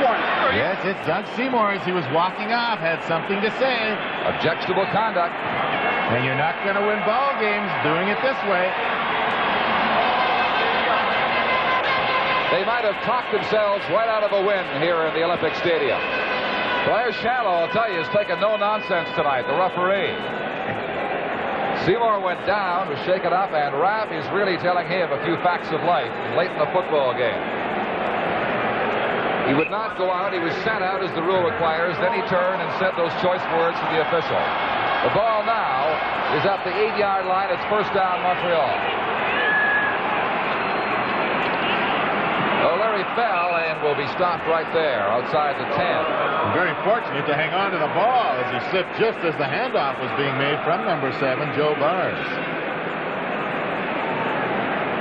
2 minutes, 11 seconds left. 27-26. The Alouettes leading the Lions. Don, this brings back memories of the game that the BC Lions played against the Ottawa Rough Riders in Ottawa last year. If Montreal is forced to go for the 3 points, where they marched down the field and won that ball game on the last play of the game. And I know Frank Clare still has ulcers with that one.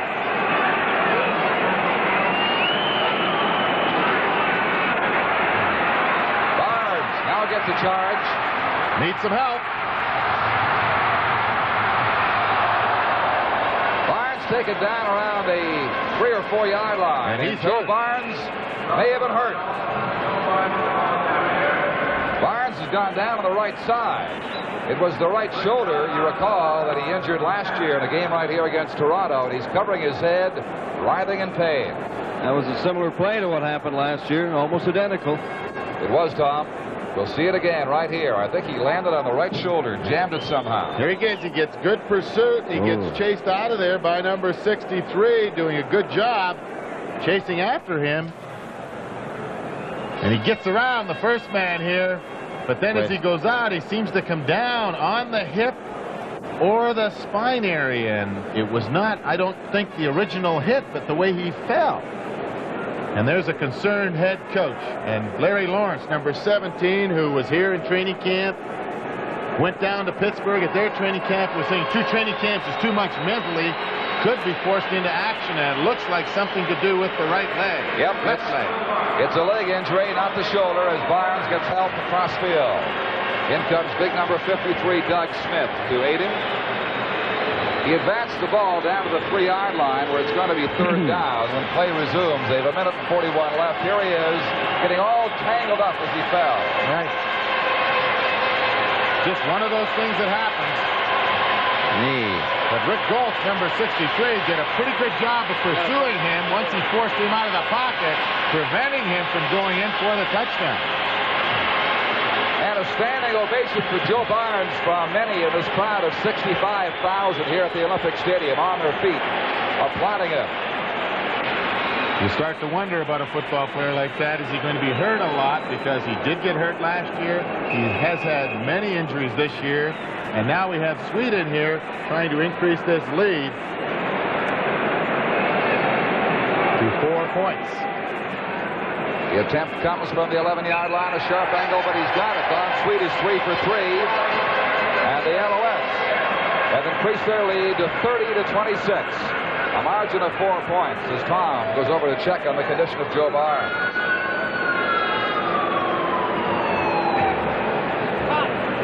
A lot of people concerned around that bench, and here we go with a typical ending to a great football game. 30-26, and a touchdown required. Tom, what's happening with Joe?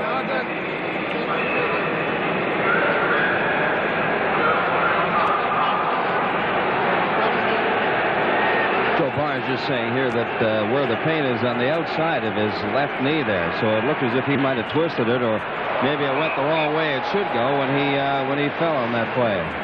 All right, Terry Bailey hauled that pass in for the Lions up at the 49-yard line. They got a minute 33 left. And we're in for some kind of a finish. It's been some kind of a game so far. I'm expecting this crowd to erupt, which will prevent Taggy from calling those plays at the line of scrimmage. Taggy steps up and falls across the center field stripe at the 54. He wanted to throw that ball, but he realized he was about 4 yards over the line of scrimmage. So instead, he wisely fell down halfway to a first down or better. It'll be second down and 4. We're still working on Barnes. Tom? Still working on Joe Barnes down here. He doesn't seem to be in as much pain as he was before. That could be good news. There's Larry Key. That is a first down for the British Columbia Lions. Out of bounds at the 47.5-yard line with a minute 14 remaining. And a good move, good presence of mind. They had to run 4 plays in a row from the line of scrimmage.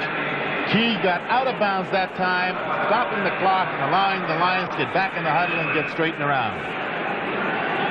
Putting some freezing on that leg now.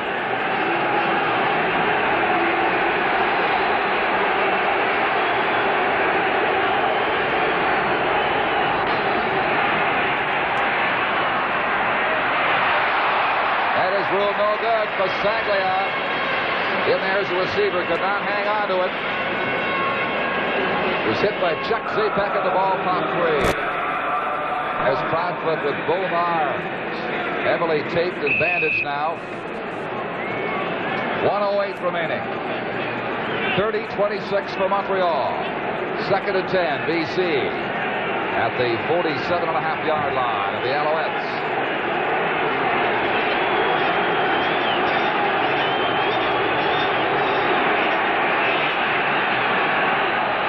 He goes deep, too far for Al Sharuk.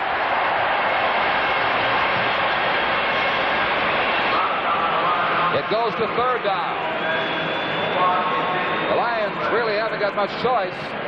With a minute 2 left, they've got to go for it. Well, Taggy going for it all here. We talked about his patience. This time he tried to get it there. Al Sharuk was being forced to the inside, just didn't get the ball outside enough, as Proudfoot, number 23, was right with him.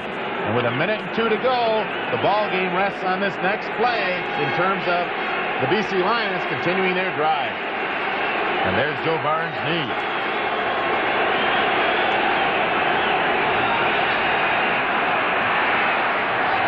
That is picked out. Larry Utek.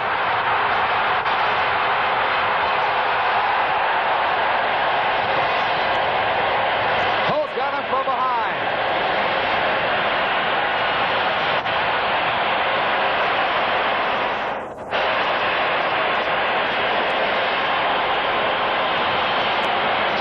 Listen to the crowd here. A 37-yard return. Well, Jerry Taggy trying to go to the outside with this. Not too much pressure. He got it out over number 77, Junior Ayu. And Utek just stepped in front of Holt, number 31, and took off downfield with a good return of 37 yards. And it was Holt, number 31, showing that speed we talked about, coming back and pulling Utek down. But a big turnaround after BC had come from a long way back. Larry Lawrence into quarterback the Alouettes with instructions from Joe Scannella to keep it on the ground and hang on to the ball, as O'Leary does as he's rolled back around the 30-yard line. That takes the time down to 46 seconds. Joe Barnes, that knee now encased in ice, resting with a leg on the helmet at the Montreal bench. Of course, is true for this night. The question is, how much activity is Barnes going to miss in weeks to come? That interception by Larry Utek was a timely one. It was his first of the 1978 season and probably saved the Alouettes' victory. And against his former teammates of last year.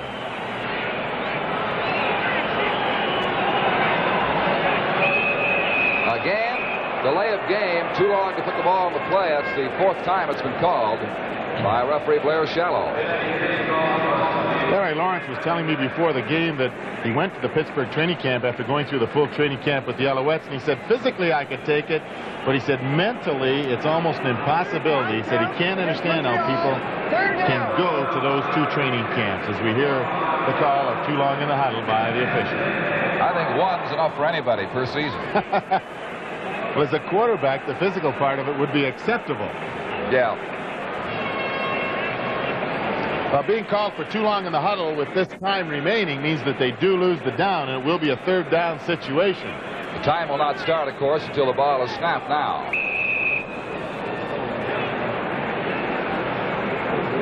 And they're not taking any chance of punting that ball. They're going to run a play. Well, they can't use all the time. But I guess they don't want to block punt or anything like that. 24 seconds, 3rd down. O'Leary is taken now by Sam Britz, and the Lions have 20 seconds remaining. Well, they got one more crack at the cat. The clock won't start till they put the ball in play. There's no need for them to come directly to the ball. They can go to the huddle. It's been a wild and woolly night here at the Olympic Stadium in Montreal. 30-26 for the Alouettes. And it's been a long one, too, Don. Almost 3 hours. Some of the features we hope to bring to you and talk about, especially that BC Lions Stadium, we might not be able to get to you. And the fan reply may have to wait until next time. Here's Taggy stepping up, unloading. It is complete to Leon Bright to the 50-yard line with 12 seconds remaining. Well, Taggy pulled one off in Ottawa that you mentioned. It was indeed a miraculous finish. This one tonight would be even more remarkable if he can do it. Lying down on one knee downfield. That is Louis Pasaglia, who was in as a receiver on that last play, and he may have wanted to make sure the clock was stopped. Otherwise, the coach would have a heart attack because he's walking off limping, being the field goal kicker and the punter. He must get Louis a longer pair of pants or longer socks. Something's got to match up a little better. Shorter leg.